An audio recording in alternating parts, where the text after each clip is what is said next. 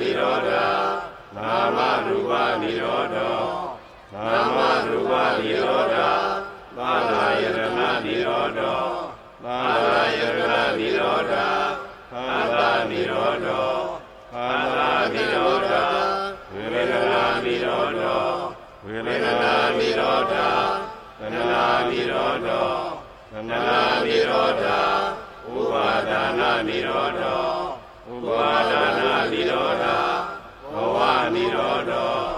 ภวะนิโรธสาธินิโรธสาธินิโรธสรามรณะโลกาปริเทวะโลกาโลมาตุปายาตานิโรธันติเอวะเมตตาเอวะทัตตาโลกขันธัตตานิโรธโหติยะเววัตถุติธัมมาอาตาปิโนสายโตมะนะตาทัตตาเกกาวะเปยันติตัพพายะโตปัสสนาติตาเหตุธัมมังยะเววัตถุติธัมมาอาตาปิโนสายโตมะนะตาทัตตาเกกาวะเปยันติตัพพายะโตเกยังวิสยานะอเวติยะดาเววัตถุติธัมมาอาตาปิโนสายโตมะนะตาวิทุเปยังวิจติมาราตินังดุริโยวะโอภาสยมณฑลิกังเอตุปิเสโยอารังกะปิเสโยอเดปิเสติปิเสโยนันนังกะปิเสโยธรรมนันตระปิเสโยสาสะปิเสโยอิญญามิญญาปิเสโยนิติเลยปิเสโยอุปาเนเตยปิเสโยปุตเรสานาปิเสโยเวสาสาตปิเสโยอาติวนาปิเสโยธัมมาปิเสโยวิภากะปิเสโยอาตระปิเสโยเนติยปิเสโยสานาปิเสโยเมฆะปิเสโยอนุปโยคปิเสโยวิปโยคปิเสโยอาทิปิเสโยนาทิปิเสโยวิกตาปิเสโยอวิกตาปิเสโยติสยามโลภะยามุเตตัจจานันติวะโนเอวะเมวะสโยโหตุสยาตุสยามงะเลอะปราสิตาบัลเลเกอิเตปุรุวิโภคเลอภิเตเกตวะဗုဒ္ဓနာเอกปัตโตปโมทติตุเนกตังตุเมงลังตุมะวาดังตุทิตังทุกขโตตุโมโตสะเวทังยมสาริตุปะกินังกายกรรมังวาสากรรมังปะกินังปะกินังมโนกรรมังปณิริเตปะกิเนปะกินานิกตวานะตรันตติปะกิเนเยอะระระตะวิลาวิโรณาภุราตะเนอาโรกาตุกินาโหตาอาตเวหิญาติวิเยอะระระตะวิลาวิโรณาภุราตะเน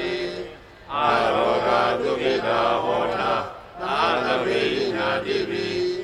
เยอะระระตะวิลาวิโรณาภุราตะเนอาโรกาตุกินาโหตาอาตเวหิญาติวิสาธุสาธุสาธุ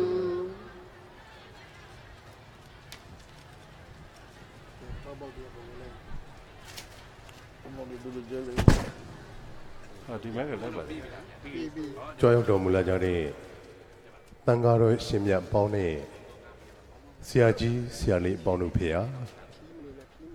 တရားတော်များဟောကြားချီးမြှင့်တော်မူမဲ့ပမောက္ခချုပ်ဆရာတော်ဘုရားကြီးမော်တော်ယာဉ်ပေါ်မှဓမ္မပလင်ပေါ်သို့ကြွားရောက်တော်မူလာချိန်မှာမေတ္တာတုတ်ပရိတရားများဖြင့်ရွတ်ဖတ်ပူဇော်ပေးကြပါယံဘုရားတပည့်တော်ခြေတော်အစုံဥခိုက်၍ယူသေးစွာလျှောက်ထားအပ်ပါသည်ဗျာဓမ္မသဘင်သို့ကြွားရောက်တော်မူလာကြသောတန်ဃာတော်ရှင်မြတ်များ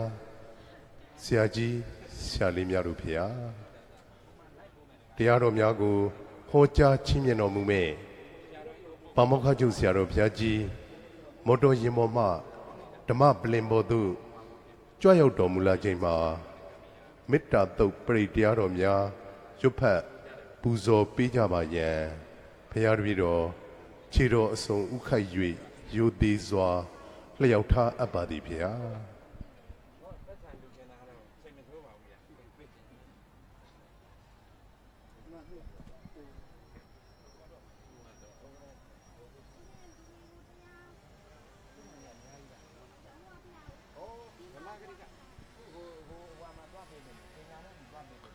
သူတော်ကောင်းပေါင်းတို့ခင်ဗျာပါမောက္ခချုပ်ဆရာတော်ဘုရားကြီးရဲ့ဓမ္မသဘင်ပွဲများသာသနာရေးဆိုင်ရာအခမ်းအနားများနဲ့ဓမ္မသင်တန်းများကိုအချိန်နဲ့တပြေးညီကဘာရရမှနာယူနိုင်ရန်ရည်ရွယ်ပြီးကျွန်တော်များပါမောက္ခချုပ်ဆရာတော်ဓမ္မသဘင်အဖွဲ့သားများမှ Facebook စာမျက်နှာပါမောက္ခချုပ်ဆရာတော်ဓမ္မသဘင် LIVE ဆိုတဲ့ page ကနေပြီး live များထုတ်လွှင့်ပေးလျက်ရှိပါတယ်။ယနေ့ညဓမ္မသဘင်အခမ်းအနားများကို Facebook စာမျက်နှာပါမောက္ခချုပ်ဆရာတော်ဓမ္မသဘင် LIVE ဆိုတဲ့ page ကနေပြီး live ထုတ်လွှင့်ပေးမှာဖြစ်ပါတယ်ခင်ဗျာ။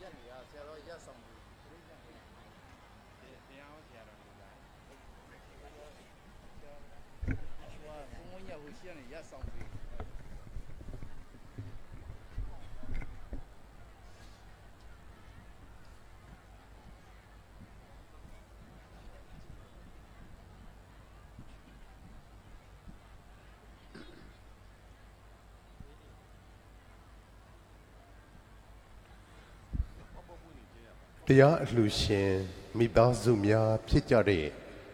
ကွယ်လွန်သူဖခင်ကြီးဒေါက်တာဦးထွန်းလင်းနဲ့ဦးအိုက်ဆန်တို့အားရည်စူး၍မိခင်ကြီးဒေါ်6စိန်နဲ့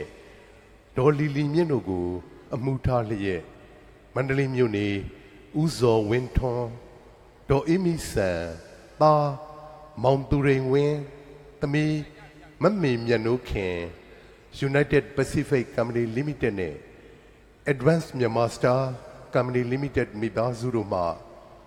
ဓမ္မသဘင်နှစ်ညတိုင်တိုင်တရားအလှူတော်ပေးလှူလျက်ရှိပါတယ်။တရားအလှူတော်ပေးလှူရမှာစင်တုတော်108စုပါမောက္ခချုပ်ဆရာတော်ဘုရားကြီးဟောကြားတော်မူထားတဲ့တရားအပုပ်ရည်2000ကျော်ပါဝင်တဲ့ MP3 set 108လုံးပစ္စည်းစုံပါဝင်တဲ့108အိတ်တို့ကိုတရားနာပရိသတ်တို့အားကန်ဆန်းမဲဖောက်ပြီးလှူဒန်းပေးလျက်ရှိပါတယ်။ကန်ဆန်းမဲပေါက်ကြတဲ့တရားနာပရိသတ်များမှဓမ္မပလင်ဤညာဘက်ချမ်းတန်ဃာတော်အရှင်မြတ်များရဲ့နောက်ဖက်မှာနေရာယူပေးထားကြပါရန်လေးစားစွာဖိတ်ခေါ်အပ်ပါတယ်ခင်ဗျာ။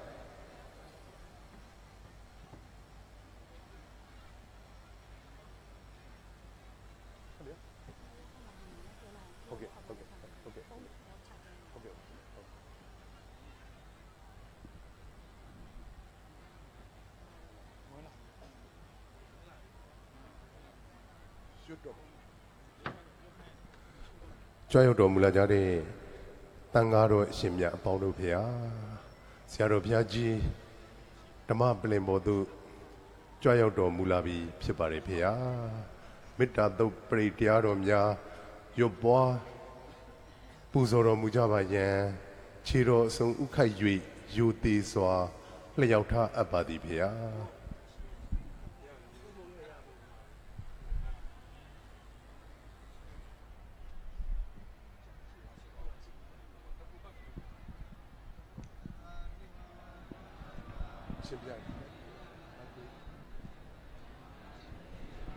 ဒီနုဇနောတတိညမတန္တိတောဒုက္ခံသူပရိတောသောသပပံငေစီနာပတတိဧဝမာရိကုဏုပေတံပရိတံဓမ္မနာမဟေကရဏီယမရာဥဒလေနာယနာတနပရံပိတမေသာသကောဥဒုသသူဥဒုသသူဝသောသသမုရုနာရိမာနိသနုတကောသသူပရောဇာအပါကိသောသတံလောကဟောတိတန်လိလေယောဇတိပါကောဇာအပကဘောကုလေသောနနုကိရဏသာကုတ္တမသရိကိဉ္စီယေနဝိညုပရိဥပဝရိယောဒုက္ခိနဝခေမိနောနုတဗ္ဗတတ္တဘောနုဒုက္ခိတတ္တယေကိစီပါဏဗုဒ္ဓရိတတဝတဝရဝနဝတိတာဒီဃဝါယဝမန္တမစ္စည်းမရတ္တကနုဂတုလာဒိဋ္ဌဝါယဝအရိဋယေဝဒုရေဝတနိယဝိတုရေဘုဒ္ဓဝါသံဝေတိဝတဗ္ဗတတ္တဘောနုဒုက္ခိတတ္တနာပရောပရဏိကောပေရနာရိမိညိရကရစီနာကိဉ္စီယာရောတနာပရိကတိညာနိညာမညတ္တဒုက္ခမိတ်စေယမဟာတာယရဏိယံဗုဒ္ဓမာယုတဧကဗုဒ္ဓမနုရခေဧဝမိတဗ္ဗဗုဒ္ဓေသူမနတံဘာဝေအပရိမာဏံမိတ္တိဇာတဗ္ဗလောကသမိမနတံဘာဝေအပရိမာဏံဩရာရောဇတိရိဇာသမရာဝေရမတံပတံဣဒံစရဏိတိနောတေယနောယဝတတဝိရမေတော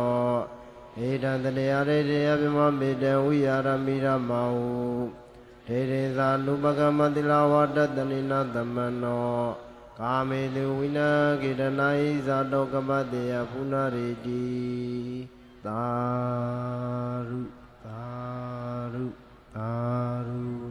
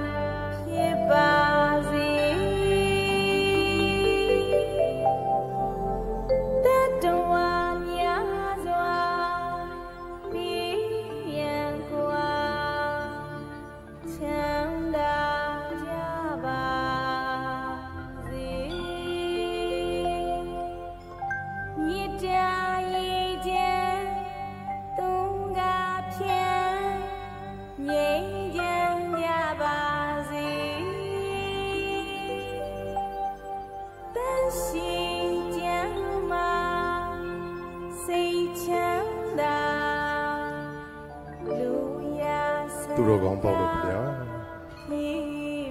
ဘမောခကျုပ်ဆရာတော်ဘုရားကြီးကိုမေတ္တာပို့ကြောချိုးများနဲ့ကျူးစုကြောကြရအောင်ပါခင်ဗျာ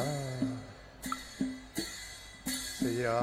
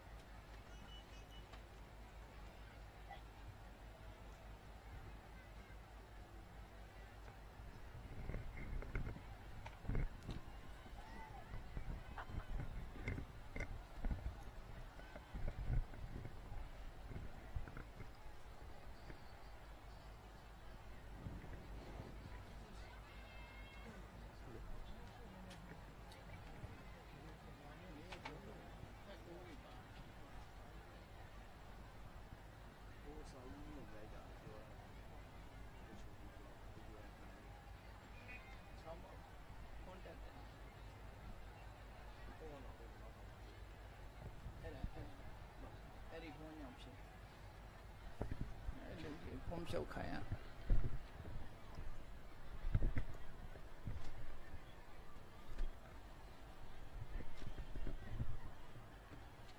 သူတော်ကောင်းပေါင်းတို့ခင်ဗျာ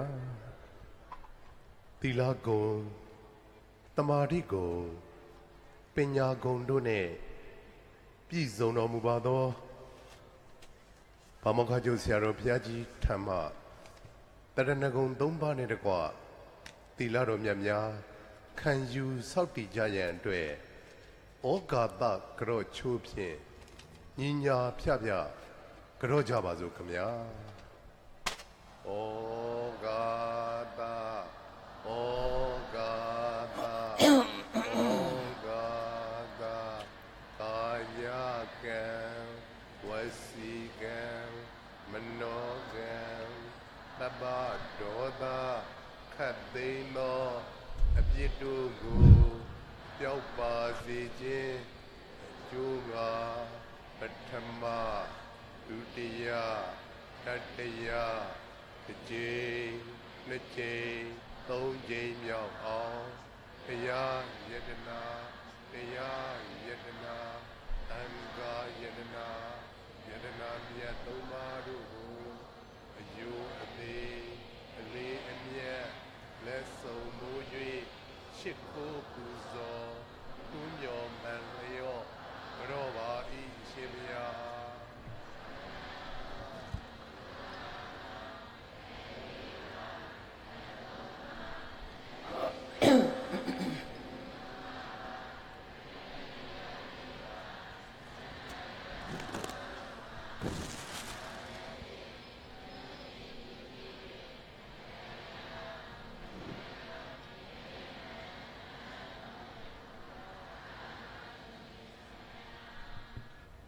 သက်ရှိကြမ်းမှစိတ်ချမ်းသာ၍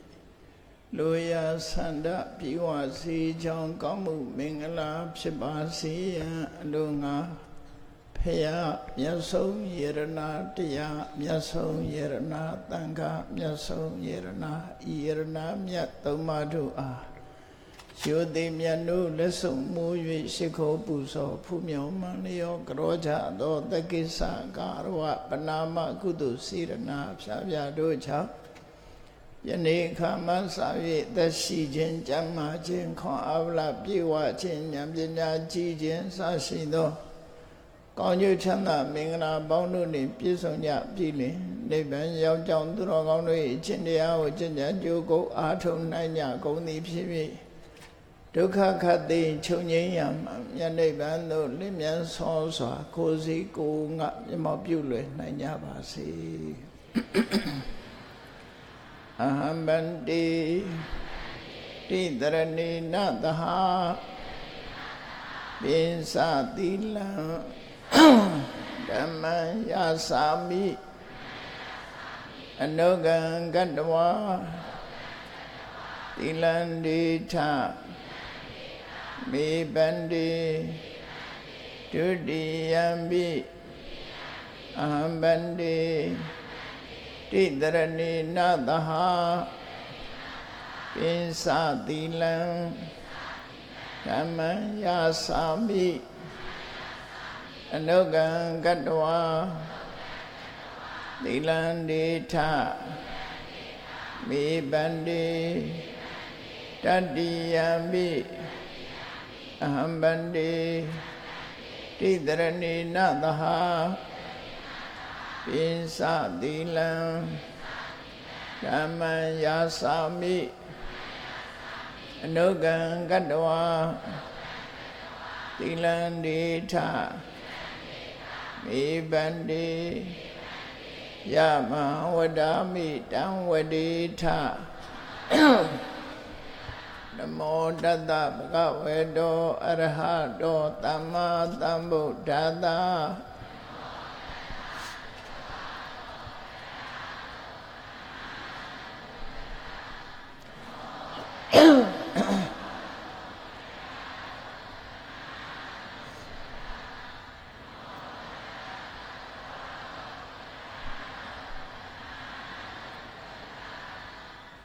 ဗုဒ္ဓံတရဏံဂိသာမိဓမ္မံတရဏံဂိသာမိသံဃံတရဏံဂိသာမိ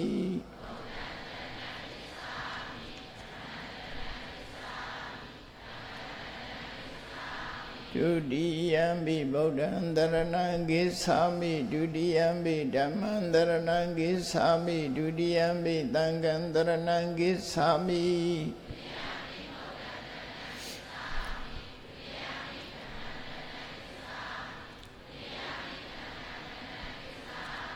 တတိယံပိဗုဒ္ဓံတရဏံဂိသာမိတတိယံပိဓမ္မံတရဏံဂိသာမိတတိယံပိသံဃံတရဏံဂိသာမိ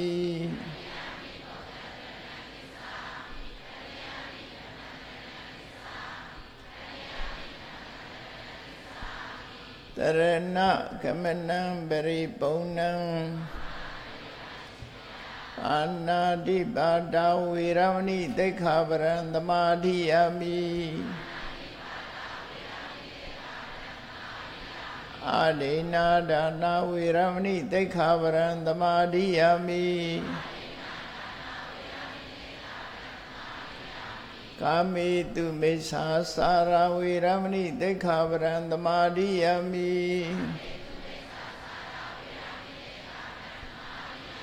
မုဒ္ဒဝါဒဝေရမဏိသိက္ခာပရံသမာဓိယာမိသုရာမေရယမေသပမာဒဌာနဝေရမဏိသိက္ခာပရံသမာဓိယာမိ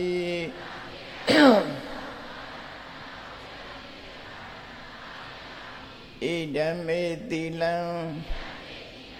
နိဗ္ဗာနတ္တပစ္စယောဟောတု တိတရဏိနသဟပိစသီလံဓမ္မံသာရုကံကတ္တဝါအပမဒိနသံပါဒိဋ္ဌာ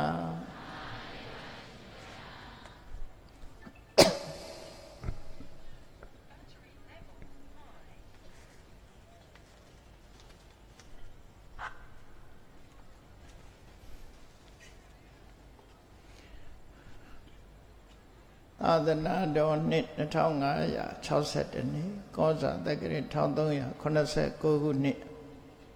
တကူလဆန်း9ရက်2018ခုနှစ်မလ25ရက်မန္တလေးတိုင်းဒေသကြီးချမ်းမြသာစီမြို့နယ်မန္တလာသီရိအာဂဇာကွင်းဓမ္မမန္တတွင်ဆင်းရင်ကျင်းပပြုလုပ်အပ်သည့်ဓမ္မပူဇာအထူးဓမ္မသဘင်အခမ်းအနား၌ကွယ်လွန်သူဖခင်ကြီးများဖြစ်ကြသော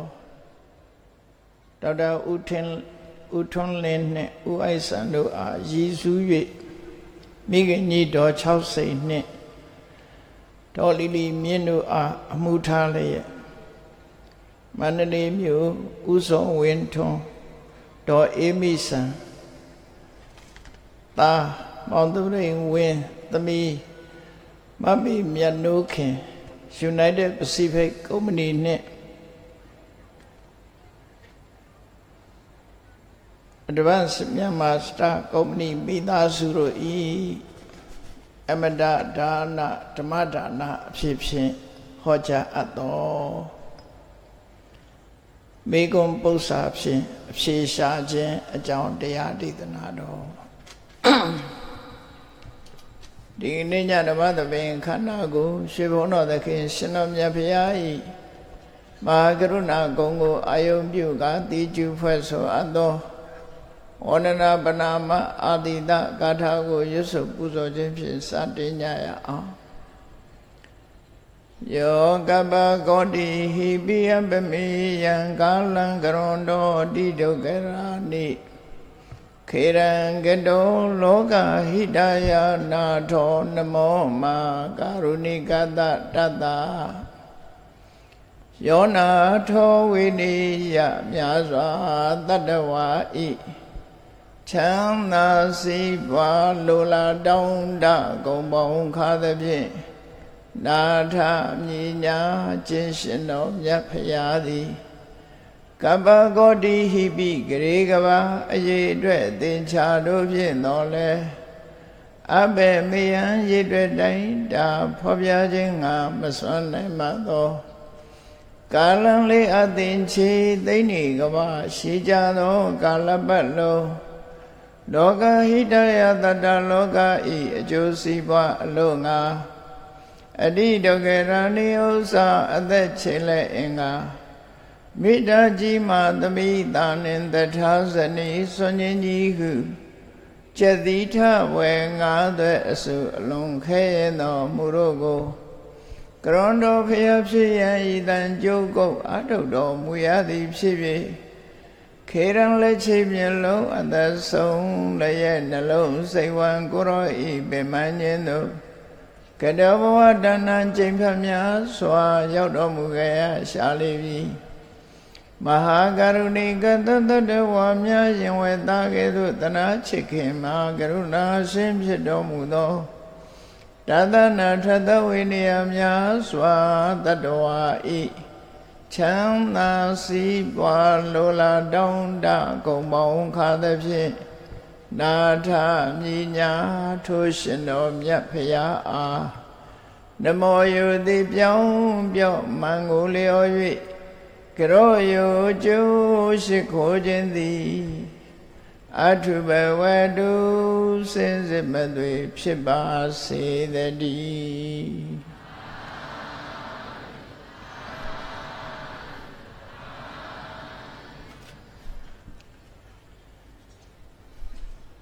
မေကွန်ပု္ပ္ပာဖြင့်အဖြေရှာခြင်းလောကမှာအမှန်ကန်သိဖို့ရအတွက်မိကွန်နေမေးကြတာဖြစ်တယ်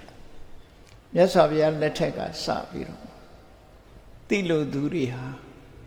မိကွန်းအမျိုးမျိုးမေးပြီးတော့အဖြေရှာကြအဖြေဆိုတာရှိနေတာဖြစ်တော့လည်းပဲလူတိုင်းဟာဒီအဖြေကိုသိနိုင်တာမဟုတ်ထိုအဖြေမှန်ကိုသိဖို့ရာအတွက်မိကွန်းပု္ပ္ပာတွေထုတ်ကြတယ်မိကွန်းပု္ပ္ပာထုတ်ပြီးတော့အဖြေမှန်ရသွားတဲ့ပုဂ္ဂိုလ်တွေရှိတယ်လို့မိကွန်းပု္ပ္ပာအဖြေမှန်ရှာကြရင်အဖြေမှန်မရဘဲနဲ့နှစ်ပေါင်းများစွာကြာမြင့်သွားတာလည်းရှိတယ်ပေါ့ဒီကနေ့ခေတ်မှာလည်းပဲဘဝပြဿနာအဖြေရှာဖို့အတွက်မိကွန်းပု္ပ္ပာတွေထုတ်ပြီးတော့မိကွန်းစောကြောကြရမှာဖြစ်တယ်အဖြေမှန်ရရှိဖို့ရာအတွက်ဘက်စုံကနေပြီးတော့မိကွန်းပု္ပ္ပာထုတ်ကြလူတိုင်းဟာဘဝကိုယ်စီရထားတာဖြစ်တော့ကြောင့်ကိုရထားတဲ့ဘဝရဲ့လမ်းကြောင်းမတိမ်းဆောင်းဖို့ရာအတွက်ဘယ်လိုနေရမယ်ဘယ်လိုထိုင်ရမယ်ဘယ်လိုကျင့်ကြံကြိုးကိုအထောက်ရတယ်ဆိုတဲ့မိကွန်းပု္ပ္ပာတွေဟာအမြဲတမ်းတက်နေတာဖြစ်တယ်ထိုမိကွန်းပု္ပ္ပာတွေအမှန်တရားကိုရှာကြတဲ့ပုဂ္ဂိုလ်တွေဟာသောတပန်အဆင့်ရောက်သွားပြီဆိုရင်ဓမ္မနဲ့ပတ်သက်တဲ့မိကွန်းထုတ်တာမရှိတော့ဘူးဓမ္မနဲ့ပတ်သက်တဲ့မိကွန်းထုတ်တာအမှန်တရားနဲ့ပတ်သက်ပြီးတော့မိကွန်းထုတ်တာမရှိလို့သောတပန်ပုဂ္ဂိုလ်ရဲ့အရေးချင်းတရားကိုဖော်ပြတဲ့အခါမှာဝိကတကထံကထောဝိကတကထံကထောဆိုတာစာပေကျမ်းကမှာအဓိပ္ပာယ်ပြန်တဲ့အခါသို့လောတန်တရားမှာခင်းတယ်လို့အဲ့တော့ကထံကထောဆိုတဲ့စကားလုံးကကထံဆိုတဲ့စကားလုံးကလာကထံဆိုတဲ့စကားလုံးကဘယ်လိုလဲဘာကြောင့်လဲလောကမှာကလေးလေးတွေလူလောကရောက်လာတဲ့အခါဘာလဲဘာကြောင့်လဲဘယ်လိုလဲဘယ်သူလဲဆိုတဲ့မိဂွန်းတွေဘယ်နေရာမှာလဲဆိုတဲ့မိဂွန်းတွေကိုမေးလေးရှိကြတာဖြစ်တယ်အဲ့တော့ဝိကတကထံကတော်ဆိုတဲ့စကားဘယ်လိုလဲဆိုတဲ့မိဂွန်းထုတ်เสียလွန်မြောက်သွားတဲ့ပုဂ္ဂိုလ်မျိုးကိုဝိကတကထံကထောလို့သူတို့ခေါ်တယ်မိဂွန်းထုတ်ပြီးတော့အဖြေရှာလို့ဒါလည်းပဲအမှန်တရားနဲ့ပတ်သက်တာပေါ့မိဂွန်းထုတ်ပြီးတော့အမှန်တရားတွေးရှိသွားပြီးအဖြေရှာဖို့ဆုံးသက်သွားတာဟာ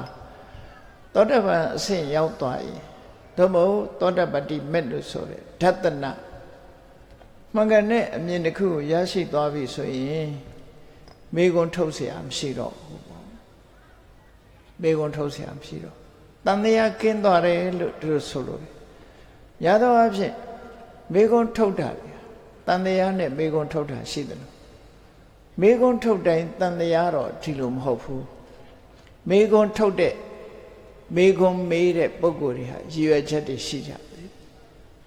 ရွယ်ချက်ရှိကြတယ်မသိလို့သိခြင်းလို့မသိတဲ့အချက်ကိုဖော်ပြပြီးတော့မေးတဲ့မိဂွန်းမျိုးကိုအဋ္ဌိဋ္ဌဇောတနာလို့ခေါ်တယ်အဋ္ဌိဋ္ဌဇောတနာဆိုတာကိုမသိလို့ကိုမမြင်လို့သိခြင်းမြင်ခြင်းလို့မိဂွန်းထုတ်တာအဋ္ဌိဋ္ဌဇောတနာဥစ္စာတဲ့မသိလို့မေးတယ်လို့သူတို့ပြောနောက်တစ်ခုကတော့ဒိဋ္ဌတန်တန္တနာကိုမြင်ထားတဲ့အချက်ကိုသိထားတဲ့အချက်နဲ့တစ်ဖက်သားရဲ့ဖြေဆိုမဲ့စကားဟာကိုင်းညီမှုရှိမရှိသူ့အဖြေနဲ့ကိုယ့်အမြင်နှီးနှောဆင်ញင်ကြည့်ခြင်းလို့မေဂွန်းထုတ်တာမျိုးလည်းရှိတယ်အဲ့ဒီမေဂွန်းမျိုးတော့ဒိဋ္ဌတန်တန္တနာလို့ခေါ်တယ်မြင်တာတွေ့တာချင်းနှီးနှောတိုက်ဆိုင်ပြီးညှိနှိုင်းကြည့်ခြင်းလို့မေးတဲ့မေဂွန်းမျိုးလို့သူတို့ဆိုတာပေါ့နော်နောက်တစ်ခုကတော့ဆရာသမားတွေကတပည့်တွေရဲ့နားလည်မှုရှိမရှိသူတို့ရဲ့အရေးချင်းကိုစမ်းသပ်ပြီးထိုမိဂွန်းထုတ်တာမျိုးတွေအဲ့ဒါမျိုးကြတော့သူတို့ရဲ့အဖြေကိုသိဖို့မိဂွန်းထုတ်တာမျိုးကြတော့ အနုမတိပု္ပ္ပာလို့ခေါ်တယ်သူရဲ့အနေထားဉာဏ်ရည်ဉာဏ်သွေးကိုသိဖို့ရအတွက်မေခွန်းထုတ်ပေးတာ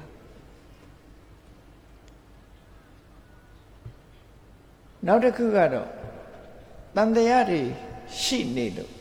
ထိုတန်တရားတွေပျောက်ကင်းမှုရအတွက်တန်တရားတွေရှင်းပြတ်သွားဖို့မေခွန်းထုတ်တာမျိုးကြတော့ဝိပတိတ်စေတနာဆိုမေခွန်းနောက်ဆုံးတစ်ခုကတော့အဓိပ္ပာယ်ရှင်းပြလို့တဲ့အခါမှာစာပေပို့ချတဲ့ပုဂ္ဂိုလ်ပဲဖြစ်စေတရားဓမ္မဟောပြောတဲ့ပုဂ္ဂိုလ်ပဲဖြစ်စေဘုရားမြတ်စွာကိုတော်တိုင်ပဲအကြောင်းအရာတစ်ခုကိုရှင်းပြခြင်းတဲ့အခါမှာအဖြေပေးမယ်လို့မေခွန်းထုတ်တာအဖြေပေးခြင်းလို့မေခွန်းထုတ်တာမျိုးကြတော့ကထေတုကမြတာပု္ပ္ပာလို့အဖြေပေးဖို့အတွက်မေခွန်းထုတ်တာမျိုးအဲ့ဒီမေခွန်းမျိုးကအဖြေပေးဖို့အတွက်ထုတ်တဲ့မေခွန်းမျိုးအဲ့ဒါလို့မေးတယ်ဆိုတဲ့နေရာမှာအကြောင်းအရာတစ်ခုရှင်းလင်းပြတ်သားသွားအောင်မေးတဲ့မေခွန်းမျိုးအချက်၅ချက်ရှိတာကိုစာပေကျမ်းကမှာထုတ်ထားတာရှိတယ်အဲ့တော့တန်တရားနဲ့မေးတဲ့မေခွန်းနေကြတော့ခုနကအမှန်တရားနဲ့ပတ်သက်ပြီးတန်တရားရှိလို့မေးတဲ့မေခွန်းနေကြဝိမတိတ်စေတသောတာပန်ဖြစ်သွားလို့ရှင်ဝိမတိတ်စေတနာဆိုတဲ့မေခွန်းမျိုးဟာမရှိတော့ဘူးဓမ္မနဲ့ပတ်သက်ပြီးတန်တရားရှိတာသူ့မှာမရှိတော့ဘူးဒါကြောင့်မို့ဝိကတကထံကထောသို့လောတွေးတောယုံမှချင်းကြော်လွှားသွားပြီလို့ဒီအဓိပ္ပာယ်မျိုးကိုဖွင့်ဆိုတာပဲဖြစ်တယ်အဲ့တော့လောကလူသားတွေဟာမေခွန်းပု္ပ္ပာဖြင့်အဖြေကိုရှာကြတာသာဖြစ်တယ်အဖြေတွေကိုသိဖို့အမှန်တမ်းအရေးကြီးလာတယ်သိတဲ့အဖြေဟာဘဝမှာလိုက်နာကျင့်သုံးရမယ့်အချက်တွေပဲဖြစ်တယ်ပေါ့အဲ့ဒါလို့တန်ဖိုးရှိတဲ့အကြောင်းအရာတစ်ခုသိရှိနားလည်ဖို့မေခွန်းတွေထုတ်ကြတာမေခွန်းထုတ်ပြီးတော့အမှန်တရားကိုတွေးရှိဖို့ရာသင်ယူကြတာပဲဖြစ်တယ်မြတ်စွာဘုရားနဲ့တွေ့စဉ်ခါကာလတုန်းကလည်းပထမဆုံးအချိန်ဘုရားဖြစ်သူရောက်ပြီးခါစားလေးမှာလာပြီးတော့မေခွန်းထုတ်တဲ့ပုဂ္ဂိုလ်ဟာဟုံကဆိုတဲ့ပုံနာကြီးပဲဖြစ်တယ်မြတ်စွာဘုရားဟာဓမ္မစကြာတရားတောင်မဟောသေးဘူးတတ္တဟာ9ရက်9လီဘောဓိပင်အနီးမှာစမ်းနေတဲ့အချိန်မှာအဲ့ဒီပုံနာကြီးကမြတ်စွာဘုရားကိုဗြဟ္မဏအဖြစ်ကိုပို့ဆောင်ပေးနိုင်တဲ့အချက်တွေကဘာတွေလဲဘယ်လိုလုပ်ရင်ဗြဟ္မဏအစစ်ဖြစ်တယ်လဲဆိုတဲ့မိဂုံးကိုလာပြီးတော့မေးတာပဲဖြစ်တယ်သူကိုယ်တိုင်ဟာဗြဟ္မဏပဲသို့တော်သူ့ရဲ့ဘဝသူ့ကိုယ်သူဗြဟ္မဏဆိုတာကိုသူသိလို့မိဂုံးထုတ်တာလားသို့မဟုတ်သူ့ဘဝအခြေအနေကိုစစ်ဆေးခြင်းလို့မိဂုံးထုတ်တာလားသူသိတာဖော်ပြခြင်းလို့မိဂုံးထုတ်တာလားဆိုတာကြတော့မသိကြဘူးမြတ်စွာဘုရားကဒီအချိန်မှာသူ့ဘဝနဲ့ဆက်ဟပ်ပြီးတော့သူကဇာတိမှန်တက်ပြီးတော့ဒီတစ်ဖက်သားကိုလူမထင်တဲ့ပုဂ္ဂိုလ်မျိုးဖြစ်တယ်လူမထင်တဲ့ပုဂ္ဂိုလ်မျိုးဖြစ်သည့်အတွက်ကြောင့်တစ်ဖက်သားကိုလူမထင်တဲ့စိတ်ဓာတ်မျိုးမရှိတဲ့ပုဂ္ဂိုလ်မှဗြဟ္မဏလို့မြတ်စွာဘုရားကဖြေလိုက်တာအဲ့တော့သူဟာဒီမြတ်စွာဘုရားဖြေတဲ့အဖြေရဲ့ပြင်ပရောက်သွားတယ်သူကသူဗြဟ္မဏလို့ခေါ်ဖို့ရအလှမ်းဝေးသွားတယ်ဘာဖြစ်လို့တော့ဆိုသူကဇက်ကိုအကြောင်းပြုပြီးတော့မမနာတွေတက်တယ်သူတက်သိတဲ့ဝေထားပညာရက်တွေကိုအကြောင်းပြုပြီးမမနာတွေတက်တယ်အဲ့ဒီမမနာတွေတက်နေသည့်အတွက်ကြောင့်တစ်ဖက်သားကိုလူမထင်မဲနဲ့အမြဲတမ်းဒီအထင်သေးတဲ့အကြည့်နဲ့ကြည့်တတ်တဲ့ပုဂ္ဂိုလ်အထင်သေးတဲ့စကားနဲ့ပြောတတ်တဲ့ပုဂ္ဂိုလ်ဖြစ်သည့်အတွက်ကြောင့်အဲ့ဒီလိုပုဂ္ဂိုလ်မျိုးဟာဗြဟ္မဏမဟုတ်ဘူးလို့မြတ်စွာဘုရားဟောလိုက်တာ သူ့အဖို့မှာတော့တတိတံဝေကရเสียဖြစ်တယ်ပေါ့သို့တော့မြတ်စွာဘုရားရဲ့အဆုံးအမတွေဟာအဲ့ဒီအချိန်မှာစတင်သေးတာမဟုတ်သည့်အတွက်ကြောင့်ဓမ္မစကြာကစတင်တာဖြစ်တယ်အဲ့ဒီအချိန်မှာစတင်တာမဟုတ်သေးသည့်အတွက်ကြောင့်သူဟာရှင်ကုဏ္ဏညတဲ့စောပြီးတော့တရားဓမ္မသိဖို့ကလည်းမဖြစ်နိုင်ဘူးဒါကြောင့်ပထမဆုံးမေးခွန်းမေးတဲ့ပုဂ္ဂိုလ်ကတော့ဟုံကဆိုတဲ့ပုံနာကြီးပဲလို့ဒီလိုဆိုရမှာစပိကျမ်းကအရာအဲ့တော့လောကမှာလူတွေဟာမေးခွန်းပု္ပ္ပာထုတ်ပြီးတော့အဖြေရှာကြတာဖြစ်ရှားလာတဲ့အဖြေဟာကိုလိုချင်တဲ့အဖြေလည်းဖြစ်ကောင်းဖြစ်မယ်ကိုမလိုချင်တဲ့အဖြေကောင်းလည်းဖြစ်ကောင်းဖြစ်လိမ့်မယ်သို့တော့တန်ဖိုးရှိတဲ့အဖြေမျိုးကိုရလိုက်ပြီဆိုလို့ရှိရင်အဖိုးတန်ပုဂ္ဂိုလ်ဘဝရောက်ရှိသွားနိုင်တာဆိုတာတော့အင်မတန်မှသိကြတယ်ပေါ့အလဝကဗိတုကြီးဟာသူ့မိသားစုလက်ထက်ကလေးကဒီကတ္တဗမြတ်စွာဘုရားဟောကြားထားတဲ့အမေးနဲ့အဖြေဒေသနာရက်တွေကိုမှတ်သားထားတော့လည်းပဲမိဘတွေမရှိတဲ့နောက်မှာအဖြေစကားတွေပျောက်ပြီးတော့အမေကွန်းနေတာကြံနေတာဖြစ်တယ်ပေါ့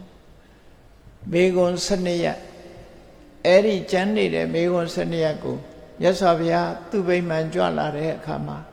မေကွန်းနေမေးခဲ့တယ်ဆိုတာစာပေကျမ်းကမှာသေချာမှတ်တမ်းတင်ထားတာရှိတယ်အဲ့ဒါလို့တန်ဖိုးရှိတဲ့မေကွန်းနေ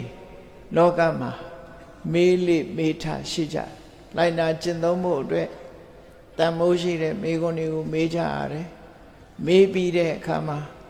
အဖြေရပြီဆိုရင်ကိုယ်တိုင်လိုက်နာကျင့်သုံးမှုကိုပြုကြရတာဖြစ်တယ်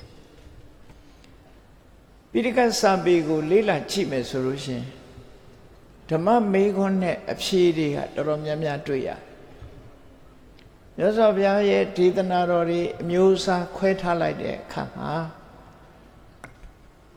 ဝေဒန်လဆိုတဲ့ဒေသနာအမျိုးအစားဟာမေကွန်းပု္ပ္ပာတွေထုတ်ထားပြီးတော့ကျင့်နှံ့အားရတဲ့အဖြေတွေကိုရလို့မေကွန်းနဲ့အဖြေတွေကိုဖော်ပြတဲ့ဒေသနာတွေကိုဝေဒန်လလို့ခေါ်ခဲ့တာဖြစ်တာဝေဒန်စတုတ်ထိန်စလပိတ်တဝါကျင့်နှံ့အားရမှုအသိဉာဏ်နဲ့ကျင့်နှံ့အားရမှုကိုရပြီးတော့မေကွန်းတွေဆင့်ကမေးသွားကြအဲ့ဒီမေကွန်းတွေရဲ့အဖြေတွေကိုသိရတဲ့အခါမှာကျင့်နှံ့အားရမှုတွေဖြစ်ကြတယ်အဲ့ဒီကျင့်နှံ့အားရเสียအဖြေတွေဟာဘဝရဲ့လမ်းညွှန်မှုပဲဖြစ်တယ်ပေါ့ဒီကနေ့ပြည်တော်စုမြန်မာနိုင်ငံတော်မှာလည်းစဉ်းစားကြည့်မယ်ဆိုရင်မြန်မာနိုင်ငံတိုးတက်ရာတိုးတက်ကြောင်းဘလို့ဆောင်ရွက်ရမလဲလူဘဝနေစဉ်ဘဝမှာစီးပွားဥစ္စာတိုးတက်အောင်ဘလို့လုပ်ရမလဲအသိပညာရအောင်ဘလို့လုပ်ရတိုင်းပြည်ဖွံ့ဖြိုးတိုးတက်ဖို့ဘလို့ကြိုးစားရမလဲဆိုတဲ့မေကွန်းတွေဟာရှိနေဦးမှာပဲဖြစ်တယ်ပေါ့အဲ့ဒီရှိနေတဲ့မေကွန်းတွေရဲ့အဖြေမှန်ကိုရှာကြံပြီးတဲ့အခါမှာထိုမေကွန်းရဲ့အဖြေအတိုင်းလိုက်နာဆောင်ရွက်ကြမယ်ဆိုလို့ရှိရင်တော့ကြီးပွားတိုးတက်တဲ့နေရာဖြစ်မြန်မာလူမျိုးတွေရဲ့ကံကောင်းတာကတော့မြတ်ဗုဒ္ဓရဲ့အဆုံးအမတရားတော်တွေမြန်မာလူမျိုးတွေပိုင်ဆိုင်ရရှိထားခြင်းပဲဖြစ်တယ်အနောထဘုရင်ကြီးရဲ့လက်ထက်ကရှင်ဓမ္မထတိလို့ခေါ်တဲ့ရှင်ရဟန်းမထေရမြတ်တို့ကျိုးပန်းမှုကြောင့်မြတ်ဗုဒ္ဓရဲ့အဆုံးအမဖြစ်တဲ့ပိဋက30နိကေ9ပြားဓမ္မခန္ဓာပေါင်း84,000ပိုင်ဆိုင်လာခဲ့တာဖြစ်တယ်အေးစာဥစာရအနေနဲ့ပိုင်ဆိုင်ုံညမကအရှိရှိနဲ့သင်ယူခြင်းပို့ချခြင်းဖြင့်သက်ဆောင်လာခဲ့တာနှစ်ပေါင်း1000ကျော်သည့်အထိမြန်မာနိုင်ငံမှာဗုဒ္ဓရဲ့တရားတော်တွေပိဋကစာပေတွေဟာရှင်သန်နေတုန်းပဲဖြစ်တယ်ပါဠိစကားလုံးတွေရှင်သန်နေတုန်းပဲမြတ်စွာဘုရားရဲ့အဆုံးအမတရားတော်တွေရှင်သန်နေတုန်းပဲသိကျင်တဲ့စာကိုလေ့လာလို့ရှိရင်သိနိုင်တဲ့အနေအထားမျိုးတွေရှိတယ်မြန်မာဆရာတော်ဘုရားကြီးတွေရှေးကသာသနာပြုသွားကြတယ်မထေရမြတ်တွေကျိုးပန်းအထောက်မှုကြောင့်ပိဋက30နိကေ9ပြားတပည့်ခန္ဓာပေါင်း84,000ဟာမြန်မာလူမျိုးတွေမိခင်ဘာသာနဲ့လေ့လာဖတ်ရှုနိုင်တဲ့အနေအထားမျိုးရရှိထားကြတာဖြစ်တယ် မူရင်းပါဠိဘာသာနဲ့ဟောထားတဲ့တရားတွေပါဠိမတတ်သူတို့ဖို့အလံဝေးနေတာဖြစ်တယ်သို့တော်လည်းမြန်မာနိုင်ငံမှာပိဋကဘာသာပြန်ဆိုတာအစဉ်စဉ်ကြိုးပမ်းအားထုတ်လာဒီထဲမှာနေတယဆိုတဲ့စာပေကျမ်းဂန်မျိုးခန္ဒီဆိုတဲ့ခက်ရခက်စစ်ဖော်ပြတဲ့ကျမ်းစာမျိုးအဲ့ဒီကျမ်းစာမျိုးတွေကိုရှိနေသည့်အတွက်ကြောင့်စကားလုံးတစ်ခုစီနဲ့အဓိပ္ပာယ်ဆက်ဆက်ပြန်ဆိုတဲ့နေတရားတွေကိုဖတ်ရှုခြင်းအပြင်လဲပိဋကသုံးပုံကိုချင်းကပ်နားလည်နိုင်တာဖြစ်တယ်အဖို့တန်နဲ့သို့တော့အဖို့တန်တဲ့ယရနာတွေကိုရထားလို့မြန်မာလူမျိုးတွေဟာမြတ်ဗုဒ္ဓရဲ့အဆုံးအမကိုအများကြီးလေ့လာနိုင်တဲ့ပုဂ္ဂိုလ်တွေရှိသလားလို့တမိုင်းကြောင်းကိုပြန်ကြည့်လိုက်မယ်ဆိုလို့ရှိရင်မြန်မာနိုင်ငံလွတ်လပ်ရေးဆုံးရှုံးသွားတာဟာ1885ခုအင်္ဂလိပ်လို1885မြန်မာလို1248ခုလို့ဆိုရမန္တလေးမြို့ကိုဗဟိုပြုထားတဲ့မြန်မာဥကင်းဟာအဲ့ဒီအချိန်မှာကြာဆင်းသွားတဲ့အချိန်ဖြစ်တယ်1885ခုနှစ်ကတီဘောမင်းပါတော်မူတဲ့နောက်လွတ်လပ်ရေးဆုံးရှုံးသွားတယ်လို့ပြောရမှာဖြစ်တယ်အပြည့်သက်ဆုံးရှုံးသွားခြင်းပေါ့မြန်မာတက္ကရာ1248ခုနှစ်မှာမြန်မာလွတ်လပ်ရေးဆုံးရှုံးသွားတယ်အဲ့ဒီလွတ်လပ်ရေးမဆုံးရှုံးခင်ကမြန်မာလူမျိုးတွေဟာဘုရားရဲ့တရားတော်တွေကိုမျက်မျက်နှိုးနှိုးနဲ့လေ့လာခဲ့ကြတာဖြစ်တယ်ဝန်ကြီးတွေဝန်ကလေးတွေအတွင်းဝန်တွေမြို့တွေကိုပိုင်စားတဲ့မြို့စားတွေစစ်တပ်ဗိုလ်ချုပ်တွေအားလုံးဟာမြတ်စွာဘုရားရဲ့အဆုံးအမတရားကိုသင်ယူပြီးတော့ကြီးပြင်းခဲ့ကြတဲ့ပုဂ္ဂိုလ်တွေပဲဖြစ်တယ်အဲ့လိုသင်ယူကြီးပြင်းလာခဲ့တဲ့ပုဂ္ဂိုလ်တွေဟာမြန်မာနိုင်ငံကိုတိုးတက်ထွန်းကားလာအောင်ကြည့်ပကံခေတ်ရဲ့တိုးတက်မှုကိုကြည့်မယ်ဆိုရင်ပကံခေတ်ရဲ့ပညာရပ်တွေဟာအမှန်တမ်းမြင့်တယ်လို့ပြောအောင်လေဝင်လေထွက် ventilation တို့ light တို့ကောင်းအောင်ထူးတဲ့ကြီးမားလာတဲ့ဘုရားပထိုးတွေတည်ထားတဲ့မြန်မာတို့ရဲ့အင်ဂျင်နီယာအတတ်ပညာဆင့်မြင့်တယ်ပပုပညာပန္တမောစတဲ့ပန်းဆယ်မျိုးဆိုတဲ့ပညာရက်တွေဟာမြန်မာမြေပေါ်မှာထွန်းကားခဲ့တာဖြစ်တယ်မြန်မာနိုင်ငံဟာအောက်တန်းကျခဲ့တဲ့နိုင်ငံမဟုတ်ဘူးပကံခေတ်ကစပြီးတော့ဒီမြတ်စွာဘုရားရဲ့အဆုံးအမတရားတော်တွေနဲ့မျက်မျက်နှိုးနှိုးတမိုးထားပြီးတော့မြန်မာလူမျိုးတွေဟာစီလုံးညီညာစွာကိုယ်တိုင်းပြည်နဲ့ကိုယ်လူမျိုးစွာအုပ်ချုပ်လာခဲ့တာပေါ့နောက်ပိုင်းရောက်တဲ့အခါကျတော့စီလုံးရေးတွေကြာဆင်းလာစီလုံးရေးကြာဆင်းသွားလို့ရှင်သမက္ခတမ္မောရမာနအဝိဝရမာနဆိုတာစီလုံးမှုနဲ့ပတ်သက်လာလို့ရှင်သမက္ခတမန်အစတိတိသမက္ခောတညီတဲ့လှုပ်ဆောင်မှုတညီတဲ့ဆုံးဖြတ်မှုဆိုတဲ့အရေးချင်းတွေဟာရောကြသွားတမ္မောရမာနပူပေါင်းဆောင်ရွက်မှုဆိုတာတွေရောကြသွားအဝိဝရမာနအငြင်းခုန်တွေမရှိရဘူးဆိုတာတွေရောကြပြီညင်ညတယ်ခုန်ညတယ်ညင်းခုန်ညင်းညောင်းပေါင်းစည်းမှုမရှိတော့ဘူးပေါင်းစည်းမှုမရှိသည့်အတွက်ကြောင့်ညီညွတ်မှုကပြိုကွဲသွားတယ်ပြိုကွဲသွားသည့်အတွက်ကြောင့်မြန်မာလူမျိုးတွေရဲ့ဒီပင်ကိုအနေထားဟာအကြီးအကျယ်ပြောင်းလဲသွားတယ်ပြောင်းလဲသွားအဲ့ဒါကိုမျက်ခြေမပြတ်မြန်မာလူမျိုးတိုင်းဟာသိဖို့လိုတယ်တို့ရှိရခင်ကပကံခေတ်ကစပြီးတော့ယဉ်ကျေးမှုစတင်တည်ဆောက်လာတဲ့အချိန်ကစပြီးမြန်မာလူတွေမျိုးတွေရဲ့ယဉ်ကျေးမှုဟာဗုဒ္ဓယဉ်ကျေးမှုဖြစ်တယ်မြတ်စွာဘုရားရဲ့အဆုံးအမတိုင်လိုက်နာပြီးတော့တိုင်းပြည်ကိုအုပ်ချုပ်စီမံခန့်ခွဲခဲ့ကြတာဖြစ်လို့ကြီးပွားတိုးတက်ခဲ့တာအမှန်ပဲဖြစ်တယ်ပေါ့နောက်ပိုင်းရောက်တဲ့အခါကျတော့ လွတ်လပ်ရေးဆုံးရှုံးသွားတာနဲ့ဒီမြပညာရေးစနစ်တွေဟာလည်းပဲပြောင်းလဲသွားခဲ့တယ်ပိဋကစာပေကိုကြောခိုင်းပြီးအနောက်တိုင်းပညာရပ်တွေလို့ခေါ်တဲ့အိုဆိုးသူတို့ရဲ့ဘာသာစကားအိုဆိုးသူတို့ရဲ့အယူဆတွေမြန်မာနိုင်ငံထဲမှာသွတ်သွင်းဝင်ရောက်ပြီးတော့လာခဲ့တာအဲ့ဒီအခြေအနေတွေကိုမျက်ခြေမပြတ်ထားပြီးတော့မြန်မာနိုင်ငံကိုရောက်ရှိလာတဲ့ခုလက်တွင်းမှာပိုင်နိုင်ပိုင်ဆိုင်ထားတဲ့ပါဠိဘာသာဆိုတဲ့ဘာသာစကားထိုပါဠိဘာသာစကားကိုအသုံးပြုပြီးဟောထားတဲ့မြတ်ဖရာရဲ့အဆုံးအမဩဝါဒများအဲ့ဒီနှစ်ရပ်ဟာလောကီမှာအသုံးမဝင်တဲ့လောကုတ္တရာကျမ်းစာတွေအဖြစ်နဲ့ယက်တည်နေခဲ့တာဖြစ်တယ်လောကလူသားတွေဟာမြတ်စွာဘုရားရဲ့အဆုံးအမတရားတော်တွေကိုနိုင်ငံရေးမှာအသုံးမဝင်သလိုလိုစီးပွားရေးမှာအသုံးမဝင်သလိုလိုလူမှုရေးမှာအသုံးမဝင်သလိုလို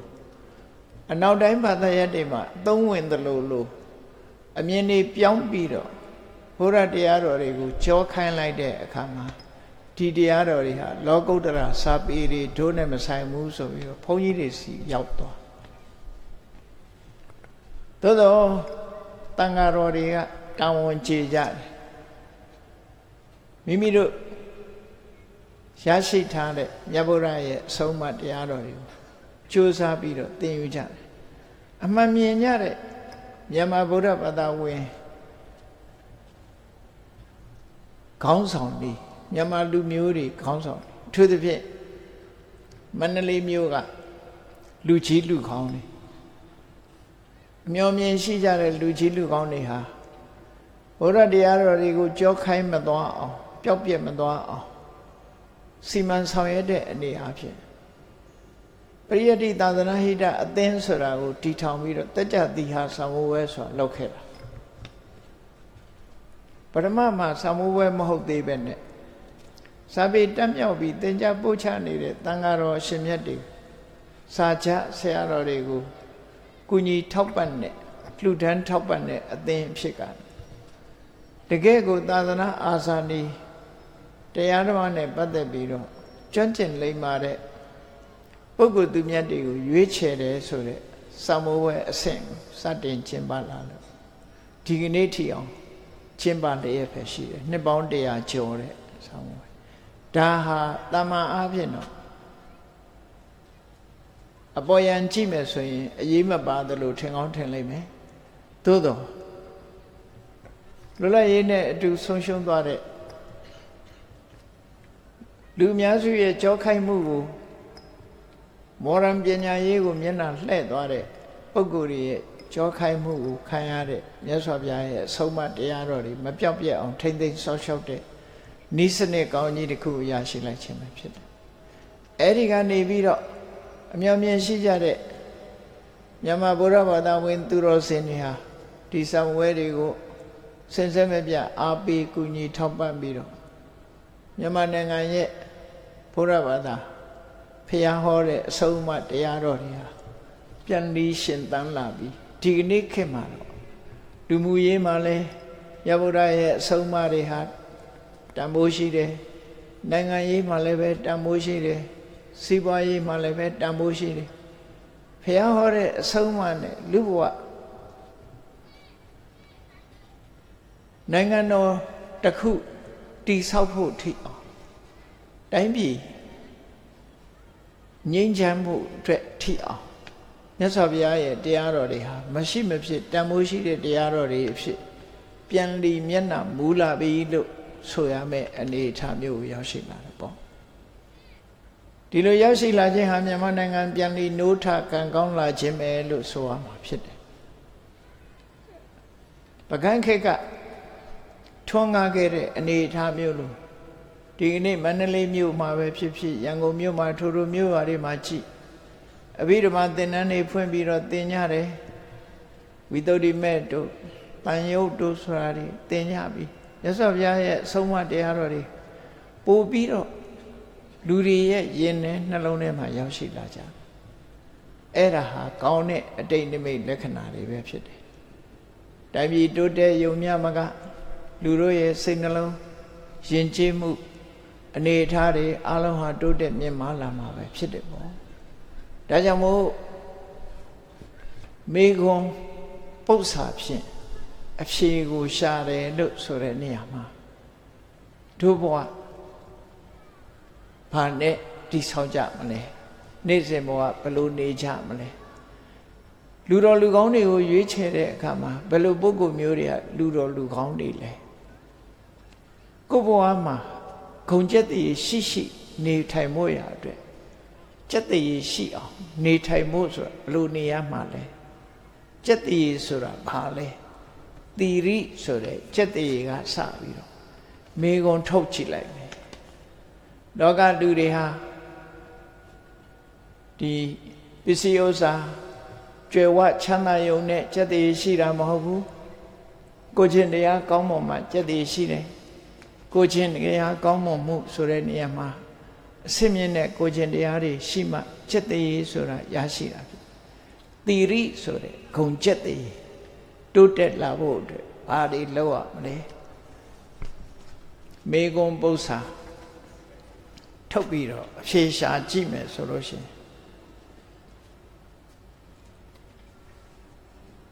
950စာတကအမှာဘုန်းကြီးတို့တွေပကံခေတ်ကစပြီးတော့ပိုင်ဆိုင်လာခဲ့တဲ့မြတ်ဗုဒ္ဓရဲ့အဆုံးအမတရားဒေသနာပိဋကတ်3ပုံတွေက922ဇတ်မြောက်ဖြစ်တဲ့သရဘင်္ဂဇတ်မှာမေကွန်ပု္ပ္ပာထုတ်ပြီးတော့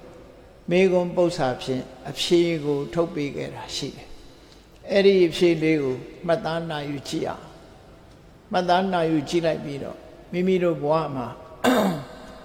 ကျက်တည်ရှိတယ်ဆိုတာကိုယ့်ကိုခုန်ကျက်တည်ရှိတဲ့ပုဂ္ဂိုလ်ဖြစ်အောင်ဘယ်လိုနေရမယ်ဆိုတာဖော်ပြထားတာဖြစ်တယ်ပေါ့အဲ့ဒီမှာမေကွန်းလေးက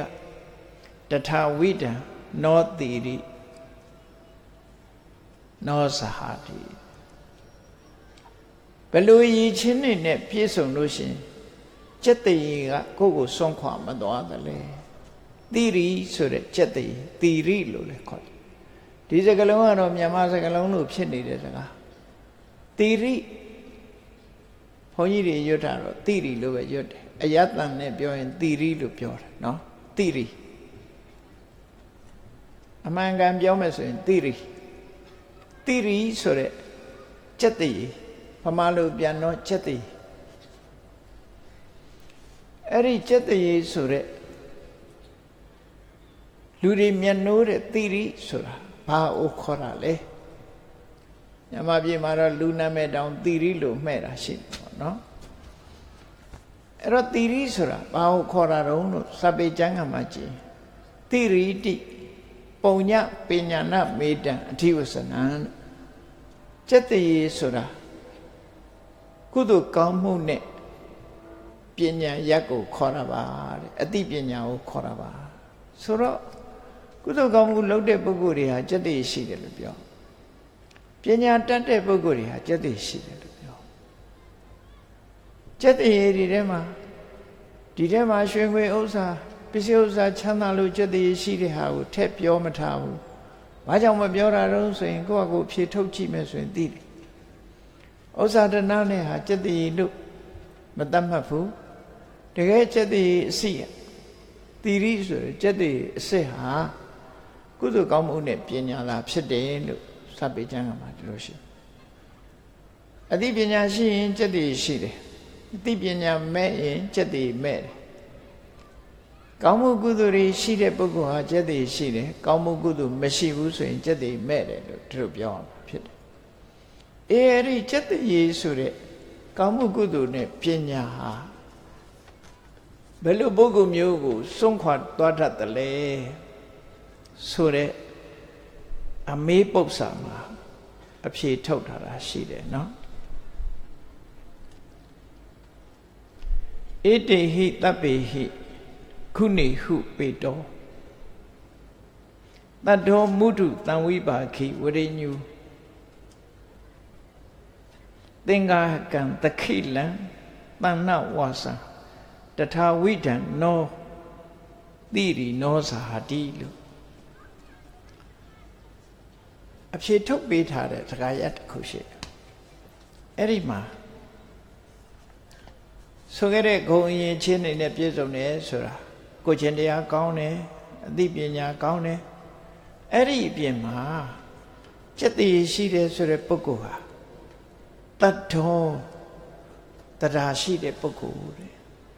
Tada sura kudu kamu boma sewen sare poku Kudu lochene Kudu kamu re lode Mankane yonji chati shide Eri tata sure Amankan yonji sompya mu shibiro Saitema Girida, a Nichiri, Nepabi Kudu diaboma, Sewenzare, the Raswan, a sheeted Boguha, Jadi sheeted Bogove Mutu Saint alone, Nunya, Piovione Nunya ne Sureniama the Pionyan ne Suretagane, Pamatagama, Yotat, the Mutu Sura. Doda ne kemtamu Koda sure Doda ne ketana myomishiu Mama na ne ketana myomishiu Visiosa mimia chanda No Nowari doda ne Dependabo ma ketana sasana myomishiu Mutu Yenjere Temuire Piovione Eri Bogumio Ketan majore Bogumio mo Ketan majore bogo yambiare bogo lokho. Erilu ketan majobi yambiare bogo myo mhobene. Mutu sight nalone nunyan pyo yin che leimare bogo myo phya. Eri bogo myo chate sora ga bero ma son khwa ma twa bu de. Tan wi pha khi ko pain sa de pisi ko tai pi atwet thong cha. No. Ko pain tha de pisi ko tai pi totet ya totet jaung thong cha de. Pawajini Miawi Kansare Tanwi Baki Lure Dane Bire Gane Erlu Weban Quechan Lutan Picandade A ye chin she de Bogu Haleve Jedi she de look to Sore. What did you, Sora? What did you, Sora? The Fedai as a gago, Nale. To a thousand Nale, Sora, Loa Checo Tide, Sulu. Loa Checo Tide. What did you, Sora, David? A big and Yayorane, Saspe Biro, Yoreska. No? Yayore. The Zodiac goes you la down can la solution.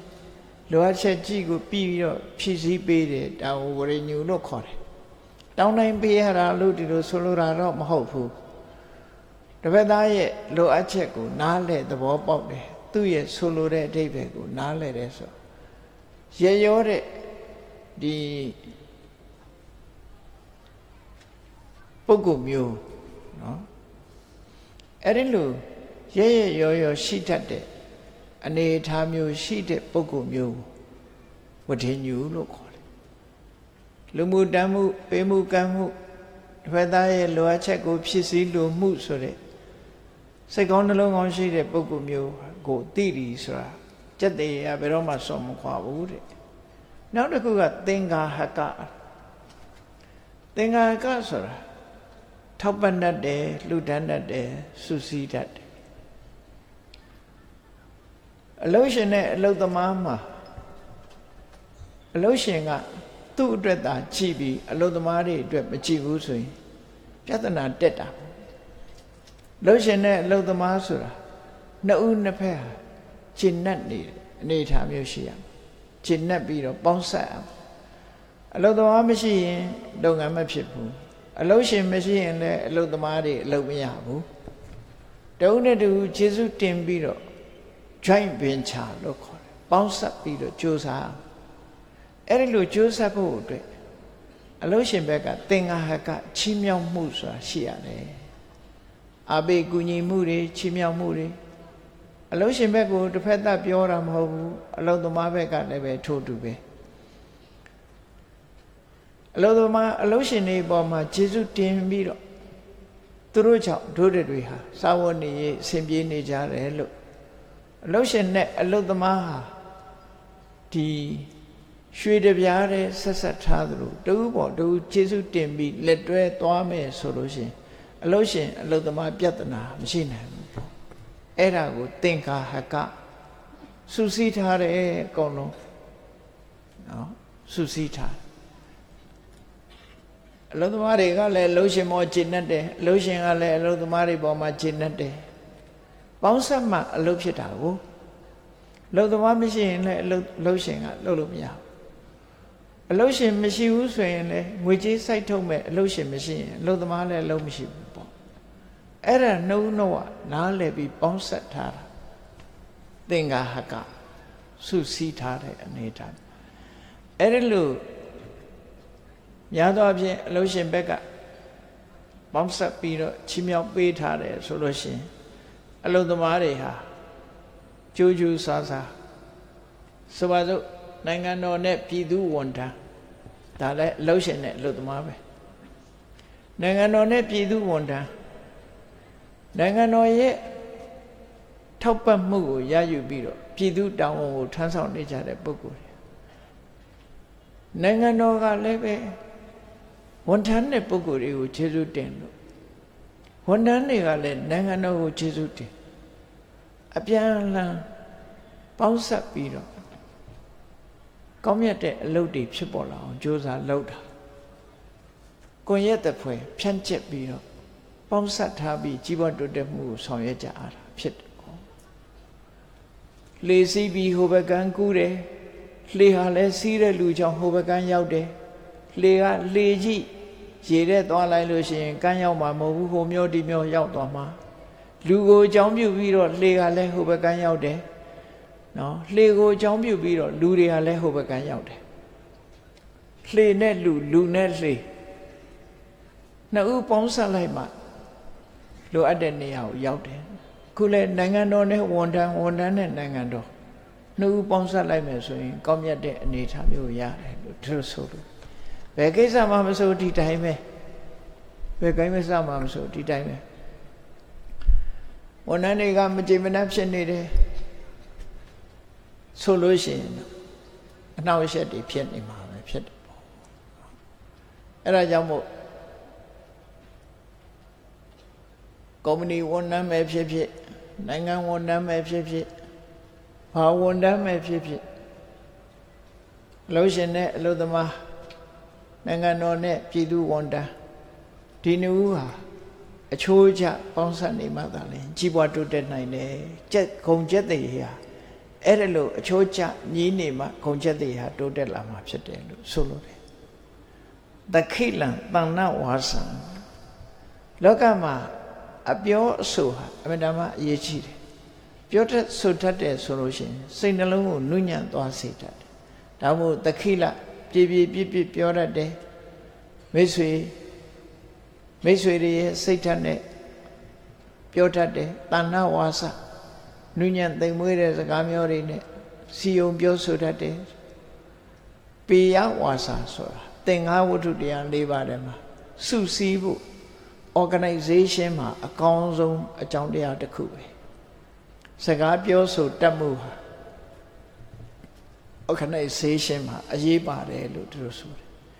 ယ်အခုလိုအရေးချင်းတွေနဲ့ပြည့်စုံတဲ့ပုဂ္ဂိုလ်ကို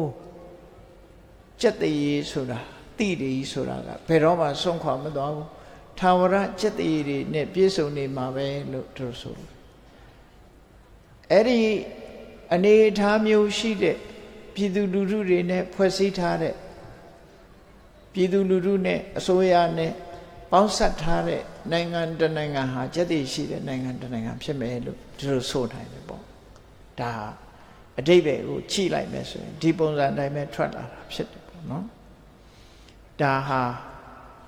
ဘယ်လိုပုံကိုမျိုးဘယ်လိုလှုပ်ဆောင်မယ်ဆိုရင်တိရီဆိုတဲ့ဂုံကျက်တရေဟာစွန့်ခွာမသွားတယ်လေဒီချက်လက်တွေမရှိဘူးဆိုလို့ရှိရင် ကုန်ကျက်တဲ့ကဲမဲ့သွားစွန့်ခွာသွားရတယ်ဆိုတာကဲမဲ့သွားအဲ့ဒီလိုကဲမဲ့မသွားအောင်ဒီချင်းတွေကိုတတိထားပြီးတော့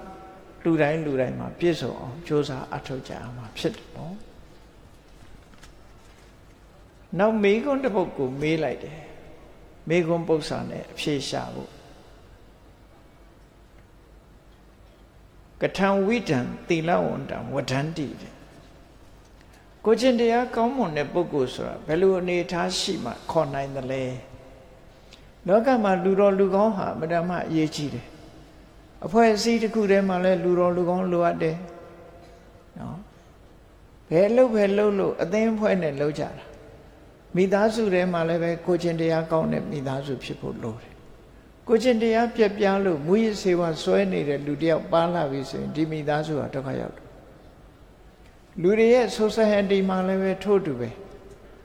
ကိုချင်းတရားကောင်းတဲ့ပုဂ္ဂိုလ်တွေနဲ့ဖွဲ့စည်းထားတဲ့ society ကမှတမိုးရှိတဲ့ society အဆင့်မြင့်တဲ့ society ဖြစ်တယ်ဒါကြောင့်ကိုချင်းတရားကောင်းမွန်တဲ့ပုဂ္ဂိုလ်ဆိုတာဘယ်လိုအနေအထားရှိမှပြောနိုင်တယ်လဲဆိုတဲ့မေးခွန်းကိုဖြေထားတဲ့ဟာလေးရတယ်မှတ်သားစရာကောင်းတယ်ကာယေနဝါစာယယောဓတင်ညတောကာယေနဝါစာယသယောဓတင်ညတောမနတ္တသာကိဉ္စိနကရောတိပပံဆိုလိုတဲ့အဓိပ္ပာယ်ကအောက်တန်းကြတဲ့အလုပ်ကိုစိတ်နဲ့လည်းမတွေးဘူးကိုယ်ထိလက်ရောက်လည်းမလုံဘူးနော်နှုတ်နဲ့လည်းမပြောဘူးလူဆိုတာမကောင်းတာလှုပ်တာ၃မျိုးနဲ့လှုပ်လို့ရတယ်မကောင်းတဲ့အတွေးတွေတွေးနိုင်တယ်မကောင်းတဲ့အပြောတွေပြောနိုင်တယ်မကောင်းတဲ့အလုပ်တွေကိုလုပ်တယ်အဲ့တော့ဒီနေရာမှာမကောင်းတဲ့အတွေးတောင်မတွေးဘူးဆိုတာဒီအဖြေကကိုချင်းသီလဆိုတဲ့အပိုင်းတဲ့ကြော်ပြီးတော့ဖြေထားတဲ့အဖြေပေါ့ဒီအဖြေသို့တော့စိတ်မပါဘဲနဲ့ကိုချင်းသီလလုံမို့ဆိုတာခဲရင်နေပေါ့ဒါကြောင့်မို့စိတ်แท้ကတောင်မှအောက်တန်းကြတဲ့ရုပ်ညံ့တဲ့အတွေးမျိုးတွေကိုမတွေးဘူးတဲ့စိတ်နဲ့တောင်မလုပ်ဘူးနှုတ်နဲ့လည်းမပြောဘူးကိုယ်ဒီလည်းရောက်လည်းမလုပ်ဘူးတဲ့အဲ့ဒီလိုပုဂ္ဂိုလ်မျိုးကိုချင်းတရားကောင်းတဲ့ပုဂ္ဂိုလ်လို့ပြောရမယ်ကိုချင်းတရားလူတော်လူကောင်းဆိုတာမဟုတ်တာမလုပ်တဲ့ပုဂ္ဂိုလ်လို့ဒီလိုဆိုလို့မဟုတ်တဲ့အောက်တန်းကျတဲ့အလုပ်တွေမလုပ်ဘူးပပဆိုတာရုပ်မာတယ်ဆိုးရုပ်တယ်အောက်တန်းကျတယ်ဆိုတဲ့အလုပ်မျိုးတွေလူလောကမှာရှိတာဒီအလုပ်ကတော့အမှန်တန်အောက်တန်းကျဒီအလုပ်ကတော့ရုပ်မာတယ်ဆိုတဲ့ရုပ်မာတယ်အောက်တန်းချတယ်ဆိုတဲ့အလုပ်ကိုစိတ်ထဲကတောင်မတွေးဘူးနှုတ်ကလည်းမပြောဘူးကိုယ်ဒီလျောက်လည်းမလုပ်ဘူးဆိုတဲ့မလုပ်မိအောင်စောင့်စည်းတဲ့ပုဂ္ဂိုလ်လို့ဒီလိုဆိုလို့တယ်ပေါ့အေးနာအတ္တဟေတုအလိကံပနတိဒီနေရာမှာအတ္တဟေတုကိုယ့်အတွက်နဲ့ကိုရေးကိုယ်တာကိစ္စနဲ့လိမ့်လေလှည့်ပြားပြောကြတဲ့စကားမျိုးဘယ်တော့မှမပြောဘူးဆိုတဲ့နေရာမှာကိုရေးကိုယ်တာကိစ္စနဲ့မပြောဘူးဆိုတခြားကိစ္စတွေနဲ့ပြောတယ်ဆိုတဲ့အဓိပ္ပာယ်မျိုးရောက်တယ်သို့တော့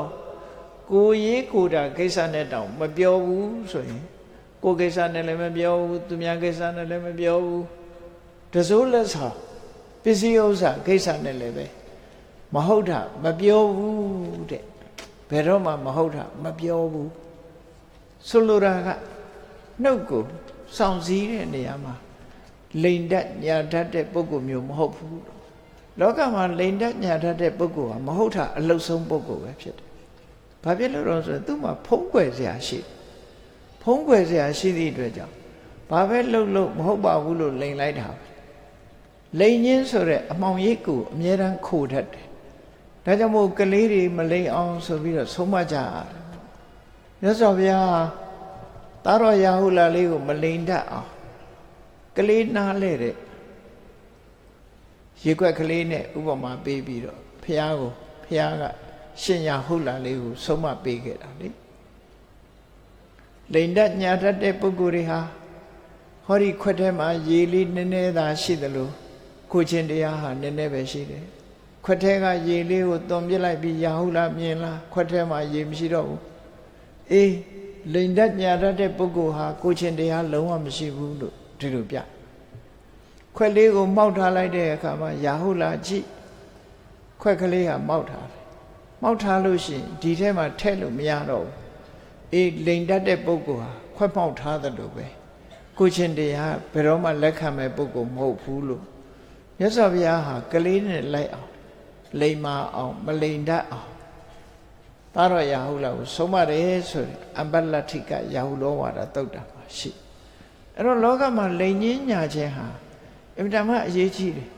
မိမိတို့မိသားစုထဲမှာဆိုရင်ကိုယ်ကလေးလေးကမလိန်တတ်အောင်ရဲရဲဝံ့ဝံ့ပြောဆိုတတ်အောင်မဟုတ်ရင်မဟုတ်တဲ့အတိုင်းဟုတ်ရင်ဟုတ်တဲ့အတိုင်းပြောတတ်အောင်ဆရာသမားတွေကလည်းကိုယ်တပည့်တွေကိုမလိန်အောင်နော်ညာတော့အပြင်လူတွေဟာအသက်ကြီးလာရင်အလိန်ခံရတဲ့လူတွေပဲဖြစ်လာသာသမီကမိဘကိုလိန်တယ်တပည့်တွေကဆရာကိုလိန်တယ်အကြီးလာရင်အလိန်ခံရတယ်အလိန်ခံဆိုတဲ့နေရာမှာကောင်းစိတ်လို၍လိန်တာလည်းရှိတယ်အတိမပေးခြင်းလို့လိန်တာလည်းရှိတယ်နော်ဘယ်ဥတလုံးဓမ္မခေတ်ကကြီးလာတဲ့အဖိုးကြီးတွေကိုခုချိန်မှာသွားပြီးတော့ဒီကနေ့ပေါင်စေးသွားပြောရင် तू က short ဖြစ်သွားမှာဆိုလို့အဲ့ဒါကြောင့်မို့လို့ဘယ်ဥကိုတလုံးကိုဓမ္မလို့ပဲပြောထားတာအဲ့လိုလိန်ပြီးတော့ကြွေးတဲ့လူတွေရှိနေတာပဲအဲ့ဒါကြတော့အပြစ်လို့တော့ပြောလို့မရဘူးပေါ့နော်အဲ့ဒါလို့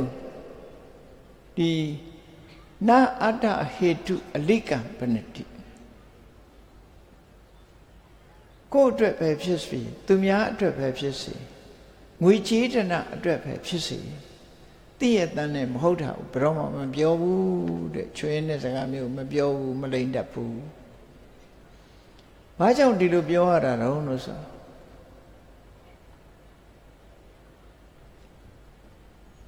မြတ်စွာဘုရားကဟောထားတာရှိတယ်လေဧကံဓမ္မံအတ္တိတတ္တမုတ္တဝါဒိဋ္ဌဇန္တုနောသစ္စာတရားကိုကြော်လွန်ပြီးမူသားစကားကိုဆိုတတ်တဲ့ပုဂ္ဂိုလ်ဝိဋိဏပရလောကတတမလွန်လောကကိုစွန့်လွတ်ထားတဲ့ပုဂ္ဂိုလ်နတ္ထိပပံအခါရိယံသူမဟုတ်တာလုပ်မလုပ်တဲ့အလုပ်ဆိုတာမရှိဘူးတဲ့မကောင်းတဲ့အလုပ်တွေအလုံးလုံးနိုင်တယ်ဖုံးကွယ်နိုင်တဲ့မုတ္တဝါဒမှောင်ရိပ်ကိုခိုးပြီးတော့မကောင်းတာတွေကိုသူလုံးဝသိချတယ်ဆိုမုတ္တဝါဒလုပ်ပြီးဆိုရင်မကောင်းတဲ့အလုပ်တွေအလုံးလုံးတယ်လို့သူတို့ဆိုလို့တယ်ဒါကြောင့်မို့လို့လိလိလီပြားမပြောချခြင်းဟာတကယ်ကိုချင်းတရားထဲမှာထိတ်တန်းမှထားပြီးတော့ပြောတဲ့စကားပဲဖြစ်တယ်ပေါ့တထာဝိဒံသီလဝန္တံဝဋ္ဌန္တိအဲ့ဒါလိုအရေးချင်းရှိတဲ့ပုဂ္ဂိုလ်မျိုးကိုချင်းတရားကောင်းသူလို့သတ်မှတ်ရကိုယ့်ရဲ့လုပ်ငန်းခိုင်တာတွေမှာကိုချင်းတရားကောင်းတဲ့ပုဂ္ဂိုလ်ရွေးပြီးဆိုရင်ဒီစံနဲ့ရွေးရဖြစ်တယ်ဟောဒီစံနဲ့ရွေးရင်တော့ရကောင်းပါရဲ့ပြောကောင်းပြောကြလိုက်ပဲဒီစံနဲ့ရွေးရင်တယောက်မှရမှာမဟုတ်ဘူးလို့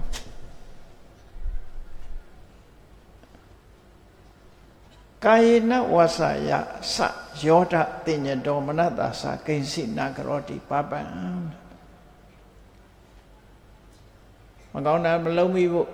ကိုနှုတ်ကိုထိမ့်သိမ့်နေစိတ်နဲ့လည်းမကောင်းတာမလုပ်ဘူးနာအတ္တဟေတုအလိကံပနတိကိုယ်အတွက်နဲ့ဖြစ်စေသူများအတွက်ဖြစ်စေပစ္စည်းဥစ္စာအတွက်ဖြစ်စေဘယ်တော့မှလိမ်ညာတဲ့စကားကိုမပြောဘူးဆိုတဲ့ဒီလိုအရေးချင်းရှိတဲ့ပုဂ္ဂိုလ်မျိုးဟာကိုချင်းတရားကောင်းမွန်သူဖြစ်ပါတယ်ဟောဘယ်လိုပုဂ္ဂိုလ်မျိုးကကိုချင်းတရားကောင်းတယ်လဲဘယ်လိုပုဂ္ဂိုလ်မျိုးကိုကုမ္ပဏီမှာနိုင်ငံတော်မှာအလုပ်ခန့်တဲ့လဲမလိမ်မညာမဟုတ်တာမလုပ်တဲ့လူဒီလိုဆိုလို့တယ်ပေါ့နော်ဒီလိုဆိုလို့တယ်အဲ့ဒီရေးချင်းမျိုးဟာရှားတော်လဲရှိတဲ့အရေးချင်းမျိုးပါကဲနောက်တစ်ခုကြည့်အောင်ကိုချင်းတရားကောင်းမွန်ရုံနဲ့လေလောကမပြီးသေးဘူးအသိပညာရှိဖို့ကလည်းလိုအပ်သေးတယ်ဒါကြောင့်မို့တတိယမေကွန်းတစ်ခုထပ်မေးတဲ့အခါကထံဝိတံပညာဝန္တံဝဋ္ဌန္တိဘလို့နေထားရှိတဲ့ပုဂ္ဂိုလ်မျိုးကို ပညာရှင်လို့ခေါ်နိုင်တယ်လေပညာရှိတဲ့ပုဂ္ဂိုလ်လို့သတ်မှတ်ရမလဲဒီမေကုန်းရဲ့အဖြေကိုပေးတယ်နော်ကံမေရိညိနေသောကံမေရိညိမနတာဘိစိန်တရားနစ္စာဟိတံကမ္မကရောတိလောက်တာဆိုလိုတာကအသိပညာရှိတဲ့ပုဂ္ဂိုလ်ပညာရှိတဲ့ပုဂ္ဂိုလ်ဆိုတာဘာပဲတွေးလိုက်လို့ရှိရင်လေးလေးနက်နက်အလေးနဲ့စဉ်းစားတယ်ဒီဖြစ်တယ်ပေါ့သူဟာ profound ဖြစ်တယ်လေးနဲ့တဲ့အပေါ်ယံတွေးတဲ့ပုဂ္ဂိုလ်မျိုးမဟုတ်ဘူးကိစ္စတစ်ခုကိုဆုံးဖြတ်မယ်ဆိုလို့ရှိရင်လည်းအလေးနဲ့စဉ်းစားတယ်အပေါ်ယံကြည့်တဲ့အခါမှာတစ်မျိုးဖြစ်တတ်တယ်လေဂမ်ဘီရဆိုတာနဲ့စဉ်းစားတာခဏိခေတ်ကဂမ်ဘီရကိုအဓိပ္ပာယ်နားလဲတာပေရင်ဂိမ်ခန်းသွားနားလဲနေကြပြန်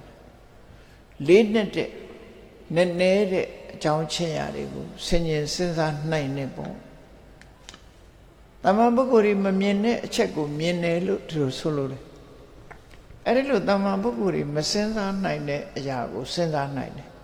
မမြင်တဲ့အရာကိုမြင်နိုင်တယ်ဥပမာတိုင်းပြည်ကိစ္စပဲဆောင်ရွက်တာပဲဖြစ်ဖြစ်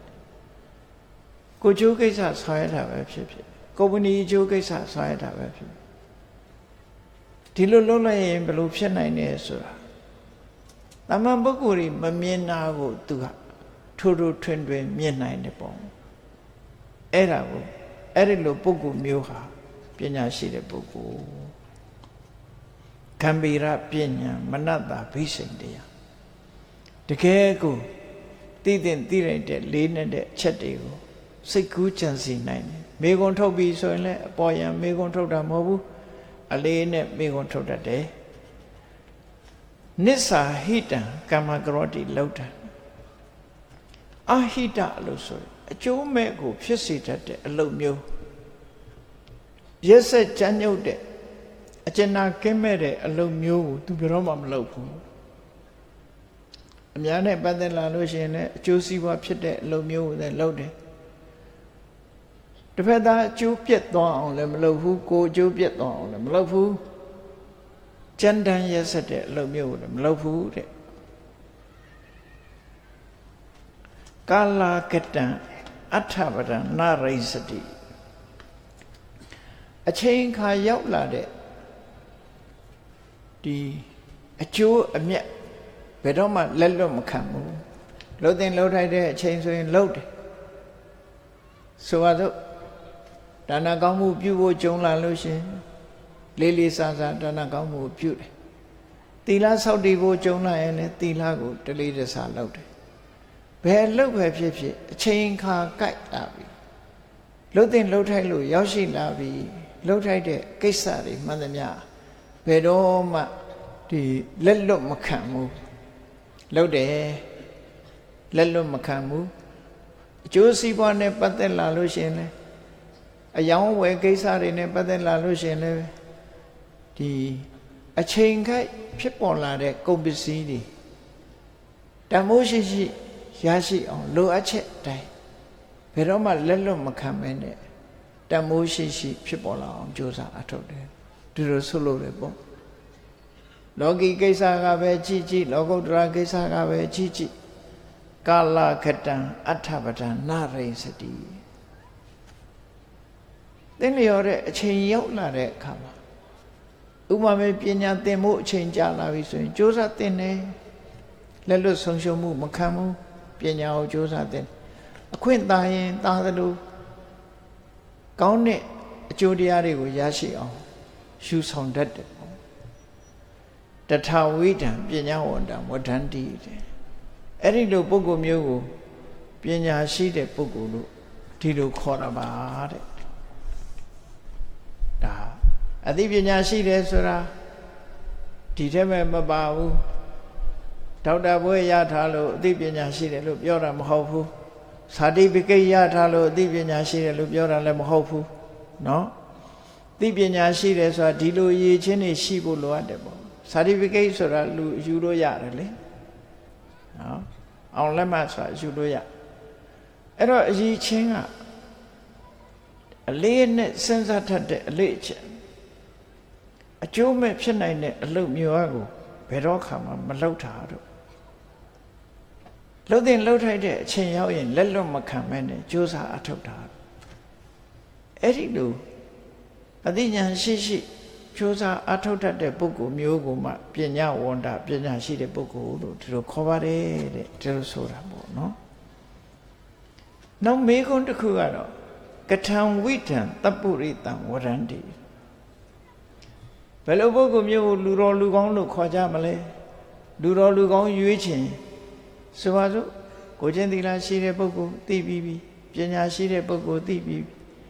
လူတော်လူကောင်းဆိုတာကြတော့ဘယ်လိုရည်ချင်းရှိတဲ့ပုဂ္ဂိုလ်မျိုးလဲဆိုတဲ့အခါမှာလူကောင်းဆိုတာလူတော်လူကောင်းဆိုတာယောဝေကတိညုကတဝေတိဓီရောကလျာဏမိတ်တော်ဓလပတ္တိစာဟောတိဒုက္ခိတတသက္ကိစ္စံကရောတိကိစ္စံတထာဝိထံတပ္ပုရိတံဝဒန္တိသူတော်ကောင်းလို့သတ်မှတ်ပေးတဲ့စံကအဓိကဘာလို့ဆိုလို့ရှိရင်ကျေးဇူးမကန့်တတ်ဘူးကျေးဇူးသိတဲ့ပုဂ္ဂိုလ်ဟာသူတော်ကောင်းပဲလောကမှာကျေးဇူးသိတတ်ဖို့ဆိုတာအမှန်တမ်းရေးတယ်ပြောမယ်ဆိုလို့ရှိရင်ဒီနိုင်ငံကိုအမိပြုပြီးတော့နေတဲ့ပုဂ္ဂိုလ်တွေဟာဒီနိုင်ငံပေါ်မှာကျေးဇူးမကန့်ရအောင်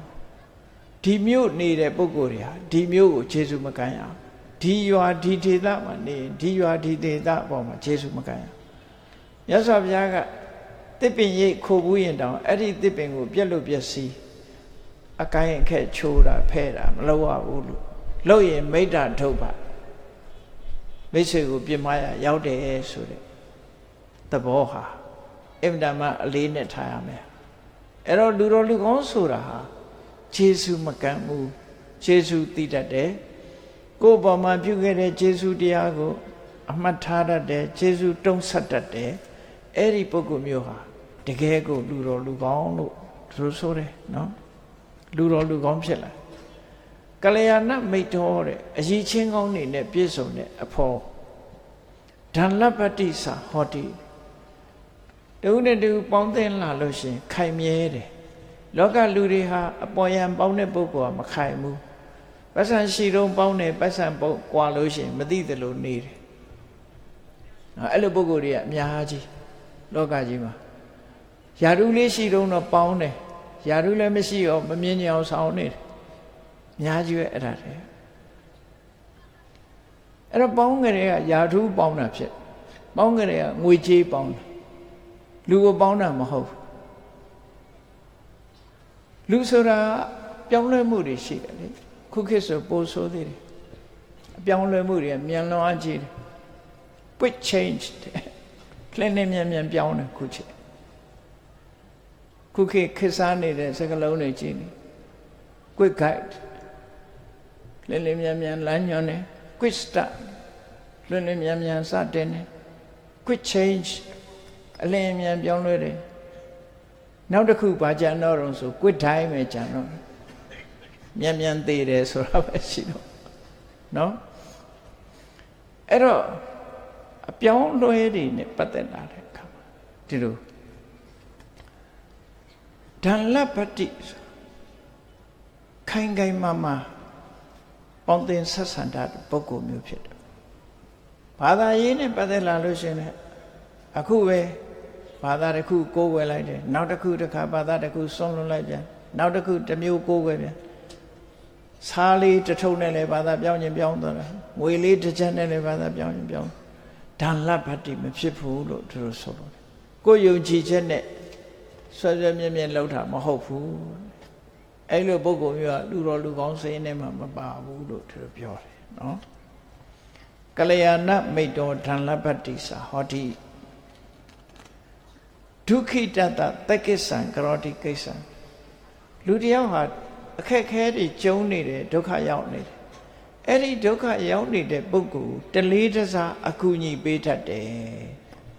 ဒါလူတော်လူကောင်းရဲ့အရေးချက်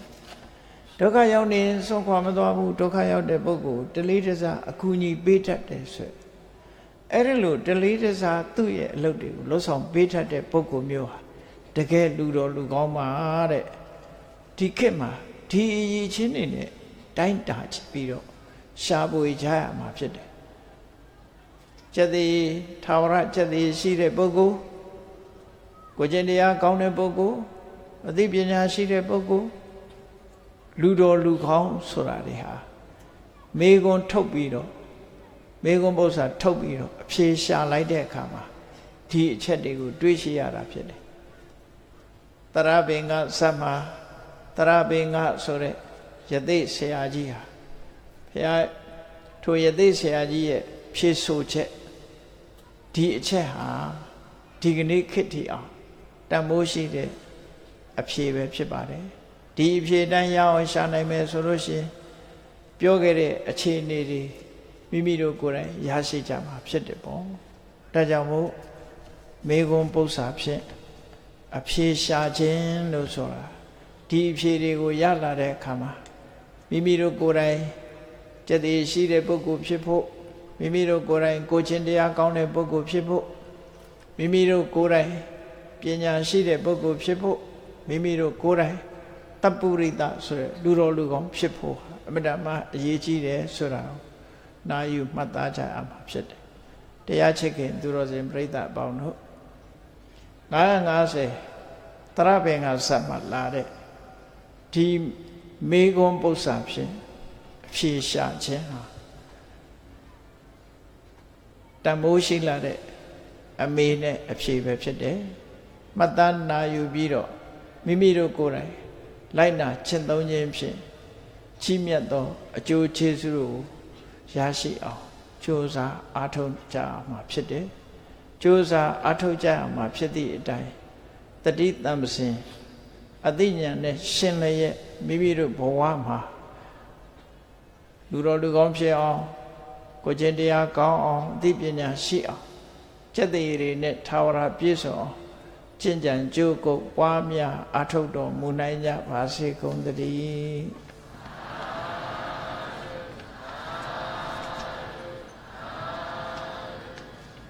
မေတ္တာပို့ရအောင်တတ္တဝါများစွာဘေးရန်กว่าချမ်းသာကြပါစေတတ္တဝါများစွာဘေးရန်กว่าချမ်းသာကြပါစေမေတ္တာရေချမ်းသုံးငါဖြံငြိမ်းချမ်းကြပါစေမေတ္တာရေချမ်းသုံးငါဖြံငြိမ်းချမ်းကြပါစေ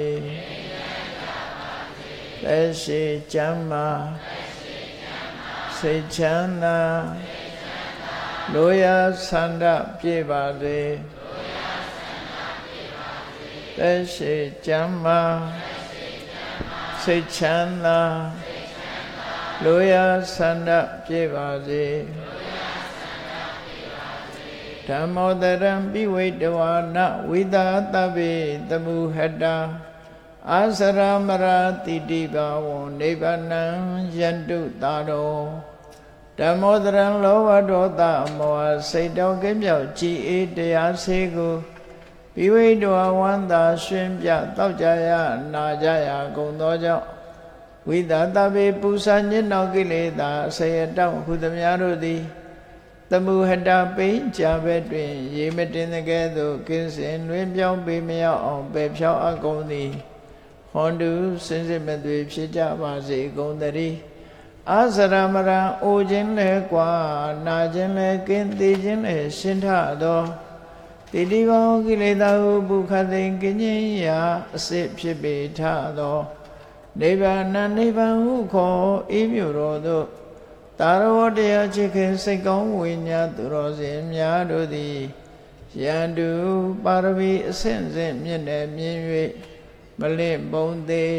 ဆက်ရောက်တော်မူကြပါစေကုန်သတည်း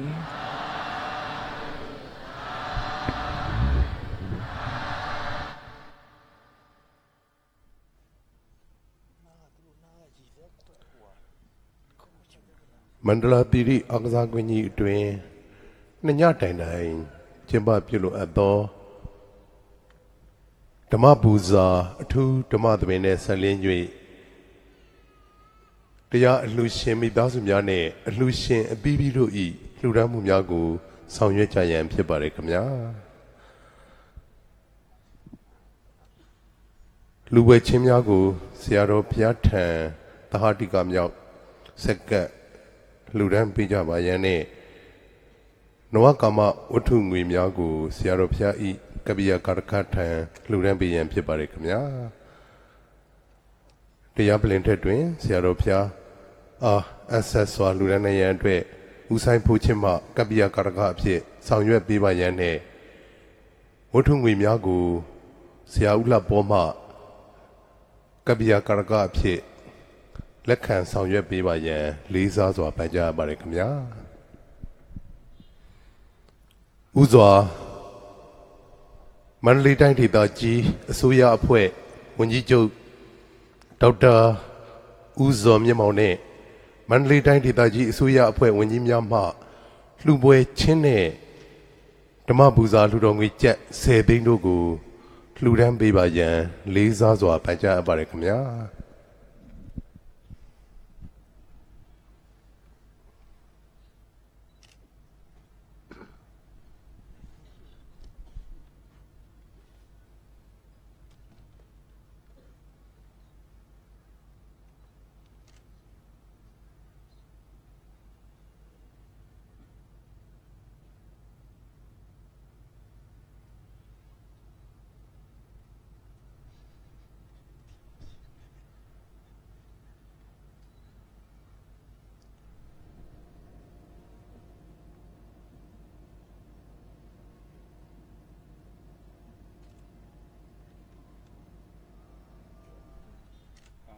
သာ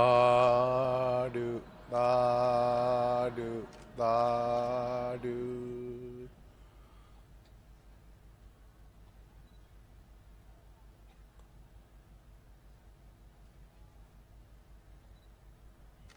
သာဓုသာဓုသာဓု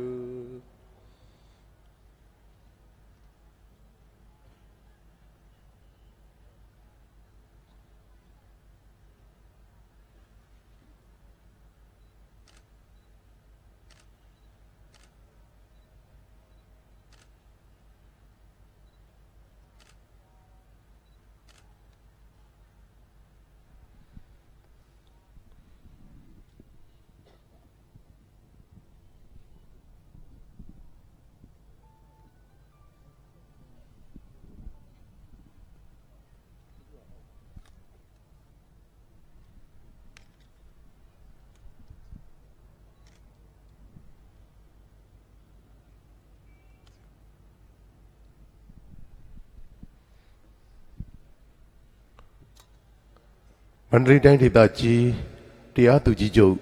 ဦးစိုးသိန်းနဲ့ဇနီးတို့မှလှူပွဲချင်းနဲ့ဓမ္မပူဇာလှူတော်ငွေကျပ်9သိန်းလှူဒန်းပေးရန်ဖြစ်ပါတယ်ခင်ဗျာ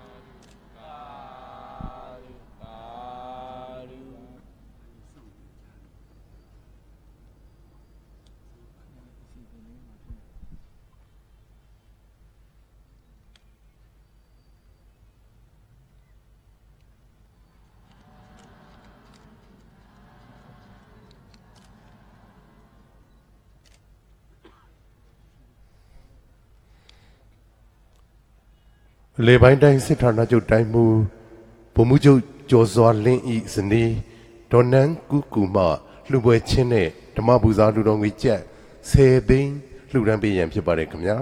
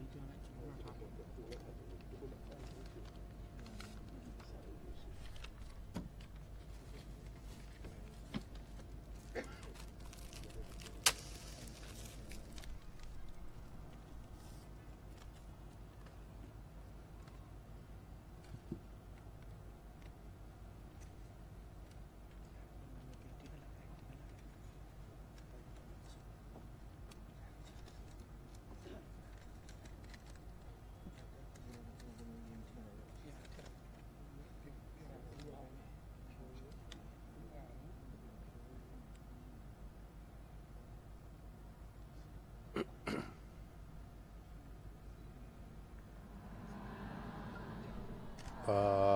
ဓုသာဓု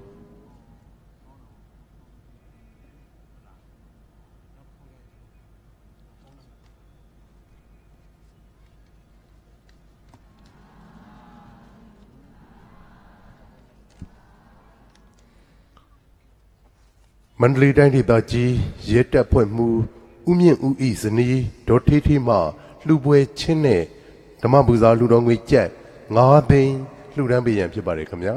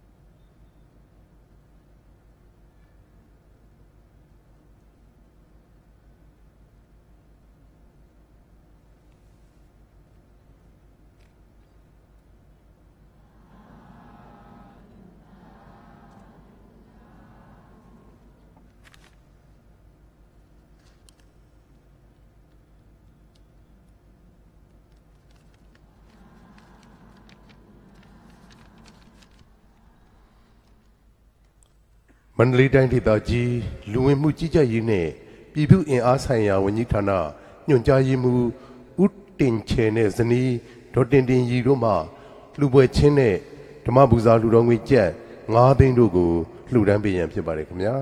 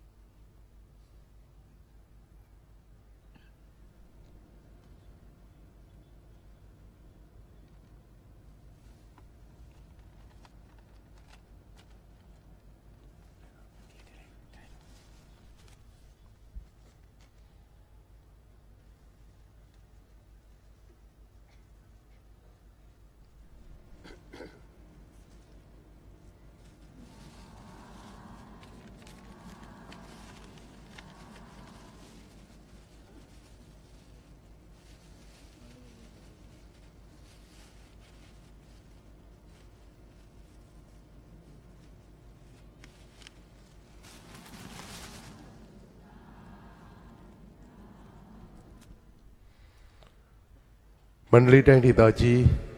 ပညာရေးမှူးယုံဒုတိယညွှန်ကြားရေးမှူးချုပ်ဒေါ်ဆန်းဆန်းကြီးမှလူပွဲချင်းနဲ့ဓမ္မပူဇာလူတော်ငွေကျပ်9 သိန်းလှူဒန်းပေးရန်ဖြစ်ပါတယ်ခင်ဗျာ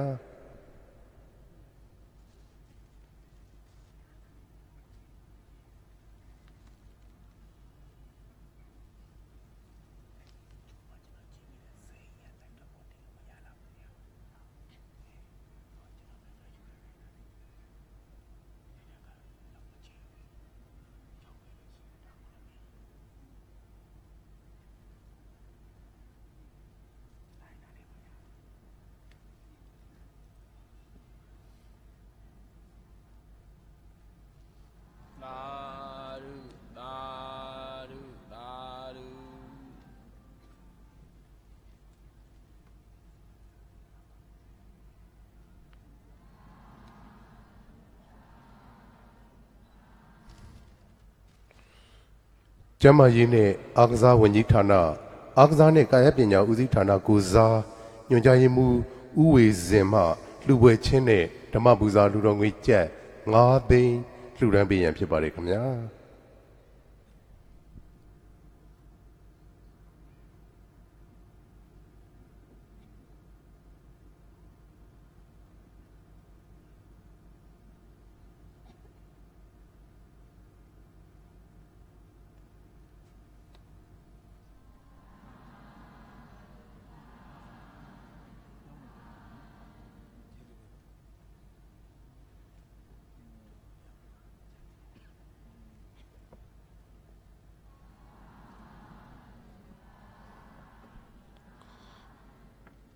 မန္တလေးတိုင်းဒေသကြီးသတင်းနဲ့မီဒီယာအဖွဲ့ကိုစား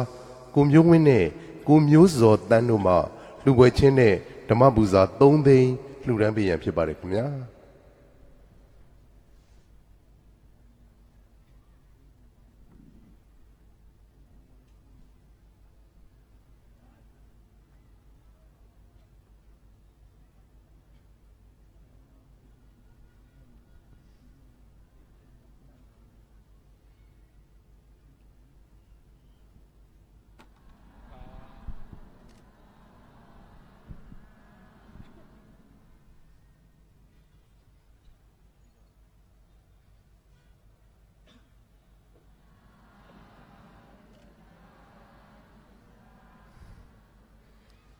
တရားအလှူရှင်မိသားစုများဖြစ်ကြသောဖခင်ကြီးများဖြစ်ကြသည့်ဒေါက်တာဦးထွန်းလင်းဦးအိုက်ဆန်တို့အားရည်စူး၍မိခင်ကြီးဒေါ်6စိန်ဒေါ်လီလီမြင့်တို့ကိုမှုထားလျက်ဦးစောဝင်းထွန်းဒေါ်အေးမိဆန်သားမောင်သူရိန်ဝင်းသမီးမတ်မီမြတ်နိုးခင် United Pacific Company နဲ့ Asia Myanmar Star Company Limited မိသားစုတို့မှလှူပွဲချင်းဆက်ကပ်လှူဒန်းပေးရန်ဖြစ်ပါတယ်ခင်ဗျာ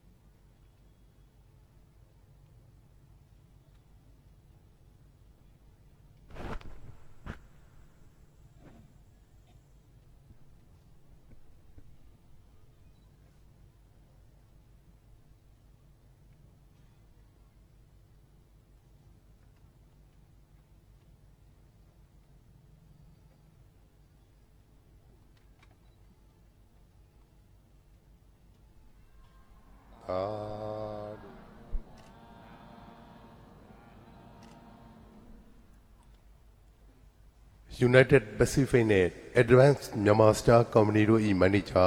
ဦးနေနေကျော်ဦးစောမျိုးထွန်းဦးလှဖုံးကျော်တို့မှဓမ္မပူဇာလူတော်ငွေကျပ်320လှူဒန်းပေးရန်ဖြစ်ပါတယ်ခင်ဗျာ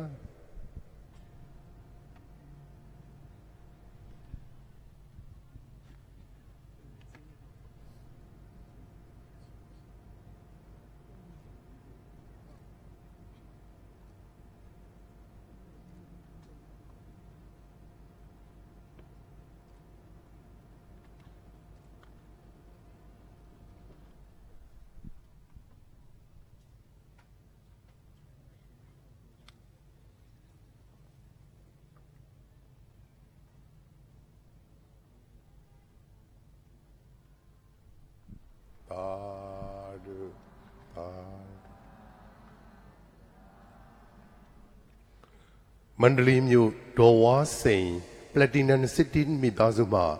ဓမ္မပူဇာ10 သိန်းလှူဒန်းပေးရန်ဖြစ်ပါတယ်ခင်ဗျာ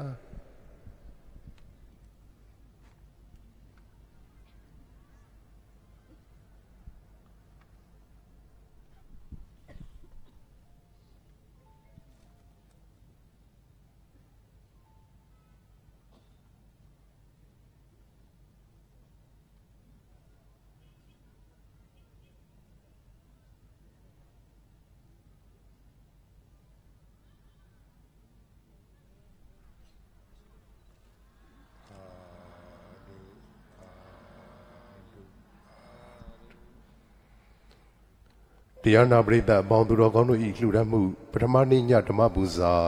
29သိန်း51,350နဲ့ဒုတိယနေ့ညဓမ္မပူဇာ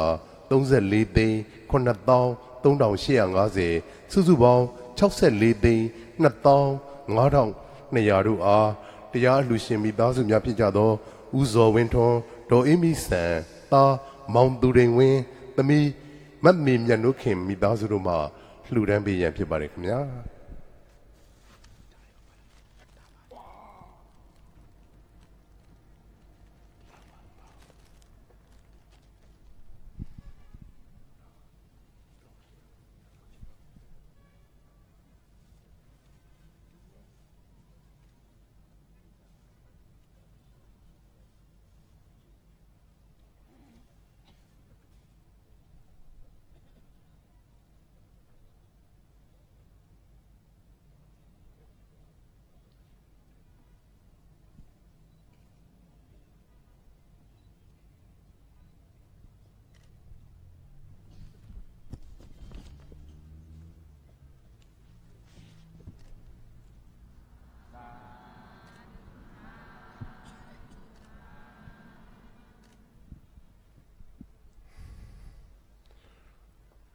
တရားအလှရှင်မိသားစုများ၏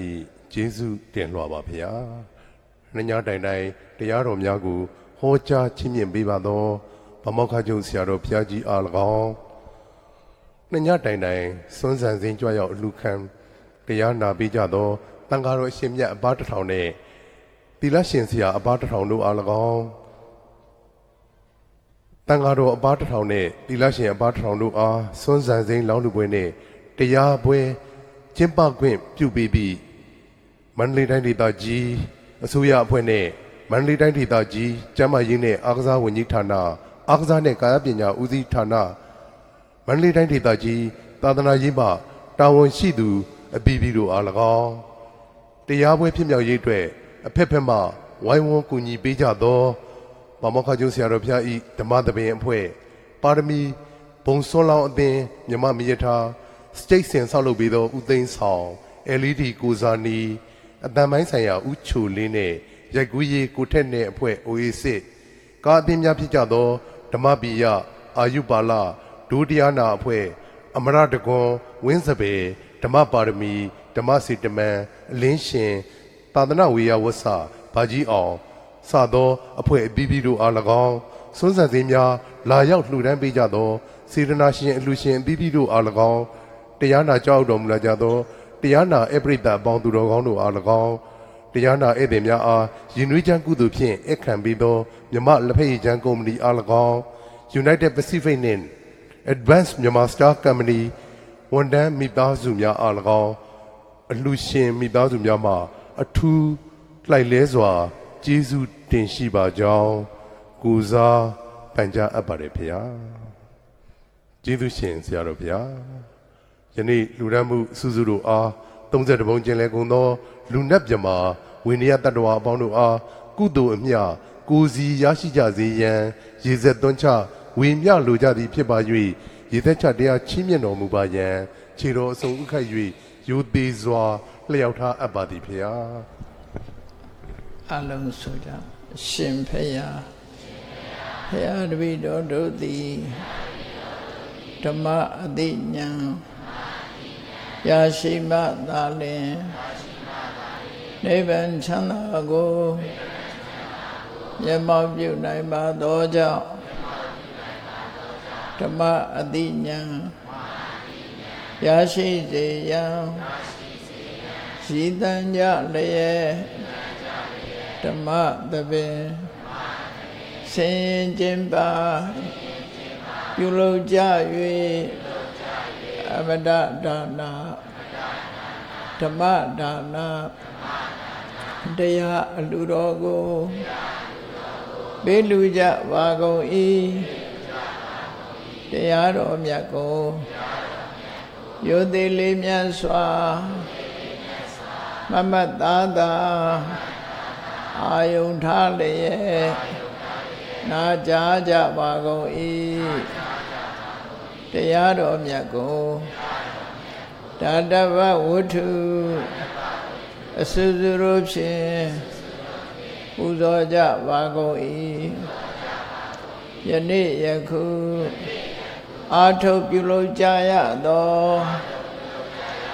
တရားဟောရခြင်းဓမ္မဒေသနာတရားနာရခြင်း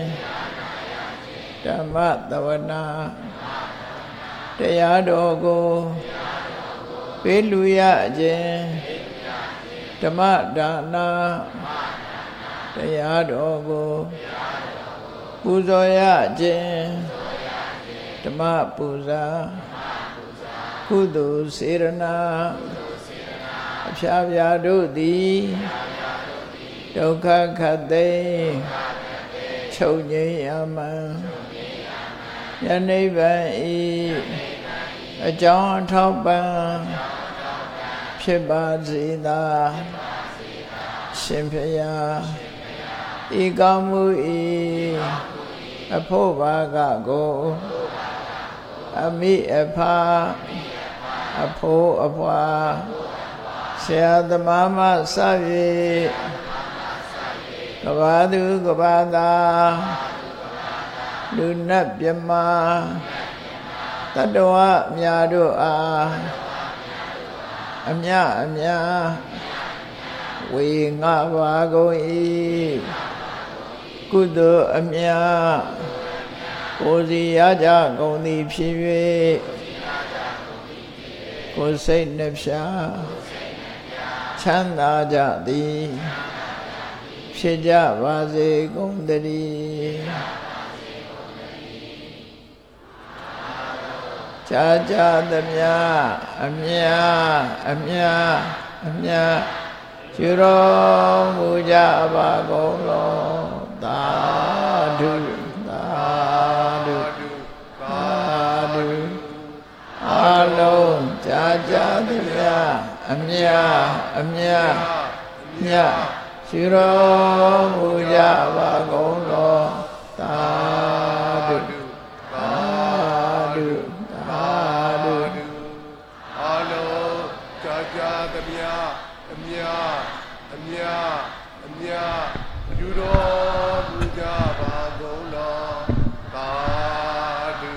သာဓုသာဓု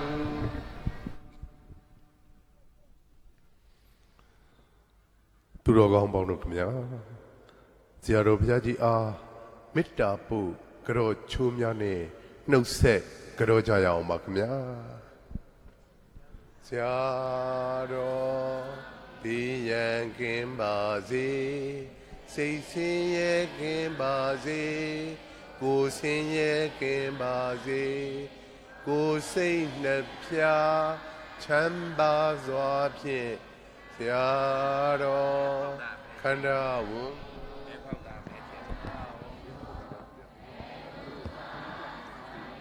ပေးရုံပါမဲကပေးပြီဟောဟုတ်ကဲ့မဲပေါင်းနေတာလည်းဘုရားတွေပါပါနော်တိတ်ကိုဟုတ်တယ်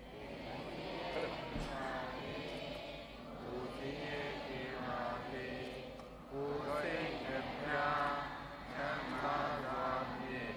ဘုရားတော်ခန္ဓာဝန်ကိုအာနာဝန်ကိုဝေဒုသာဆောင်ရနိုင်ပါစေဘုရား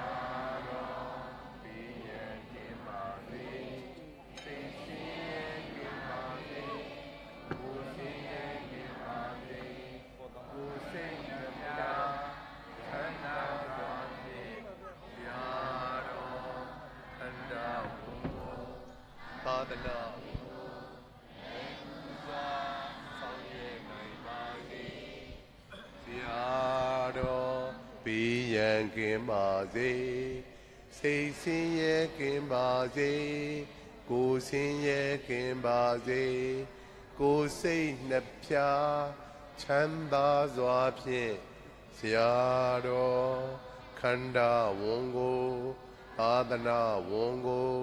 လွယ်ကူစွာဆောင်ရွက်နိုင်ပါစေဆရာ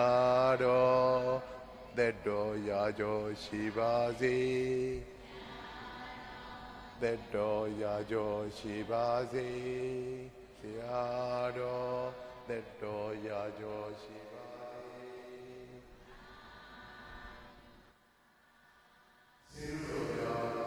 MP3 ဆက်များနဲ့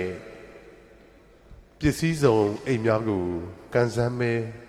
ပေါက်ထားတဲ့တရားနာပရိသတ်ပေါင်းတို့ခင်ဗျာ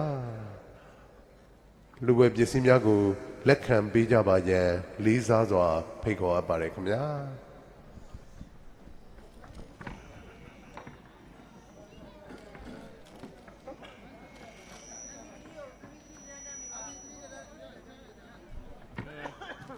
ဘုန်းကြီးတွေနင်းကုန်ပါဘုန်းကြီးတွေလောက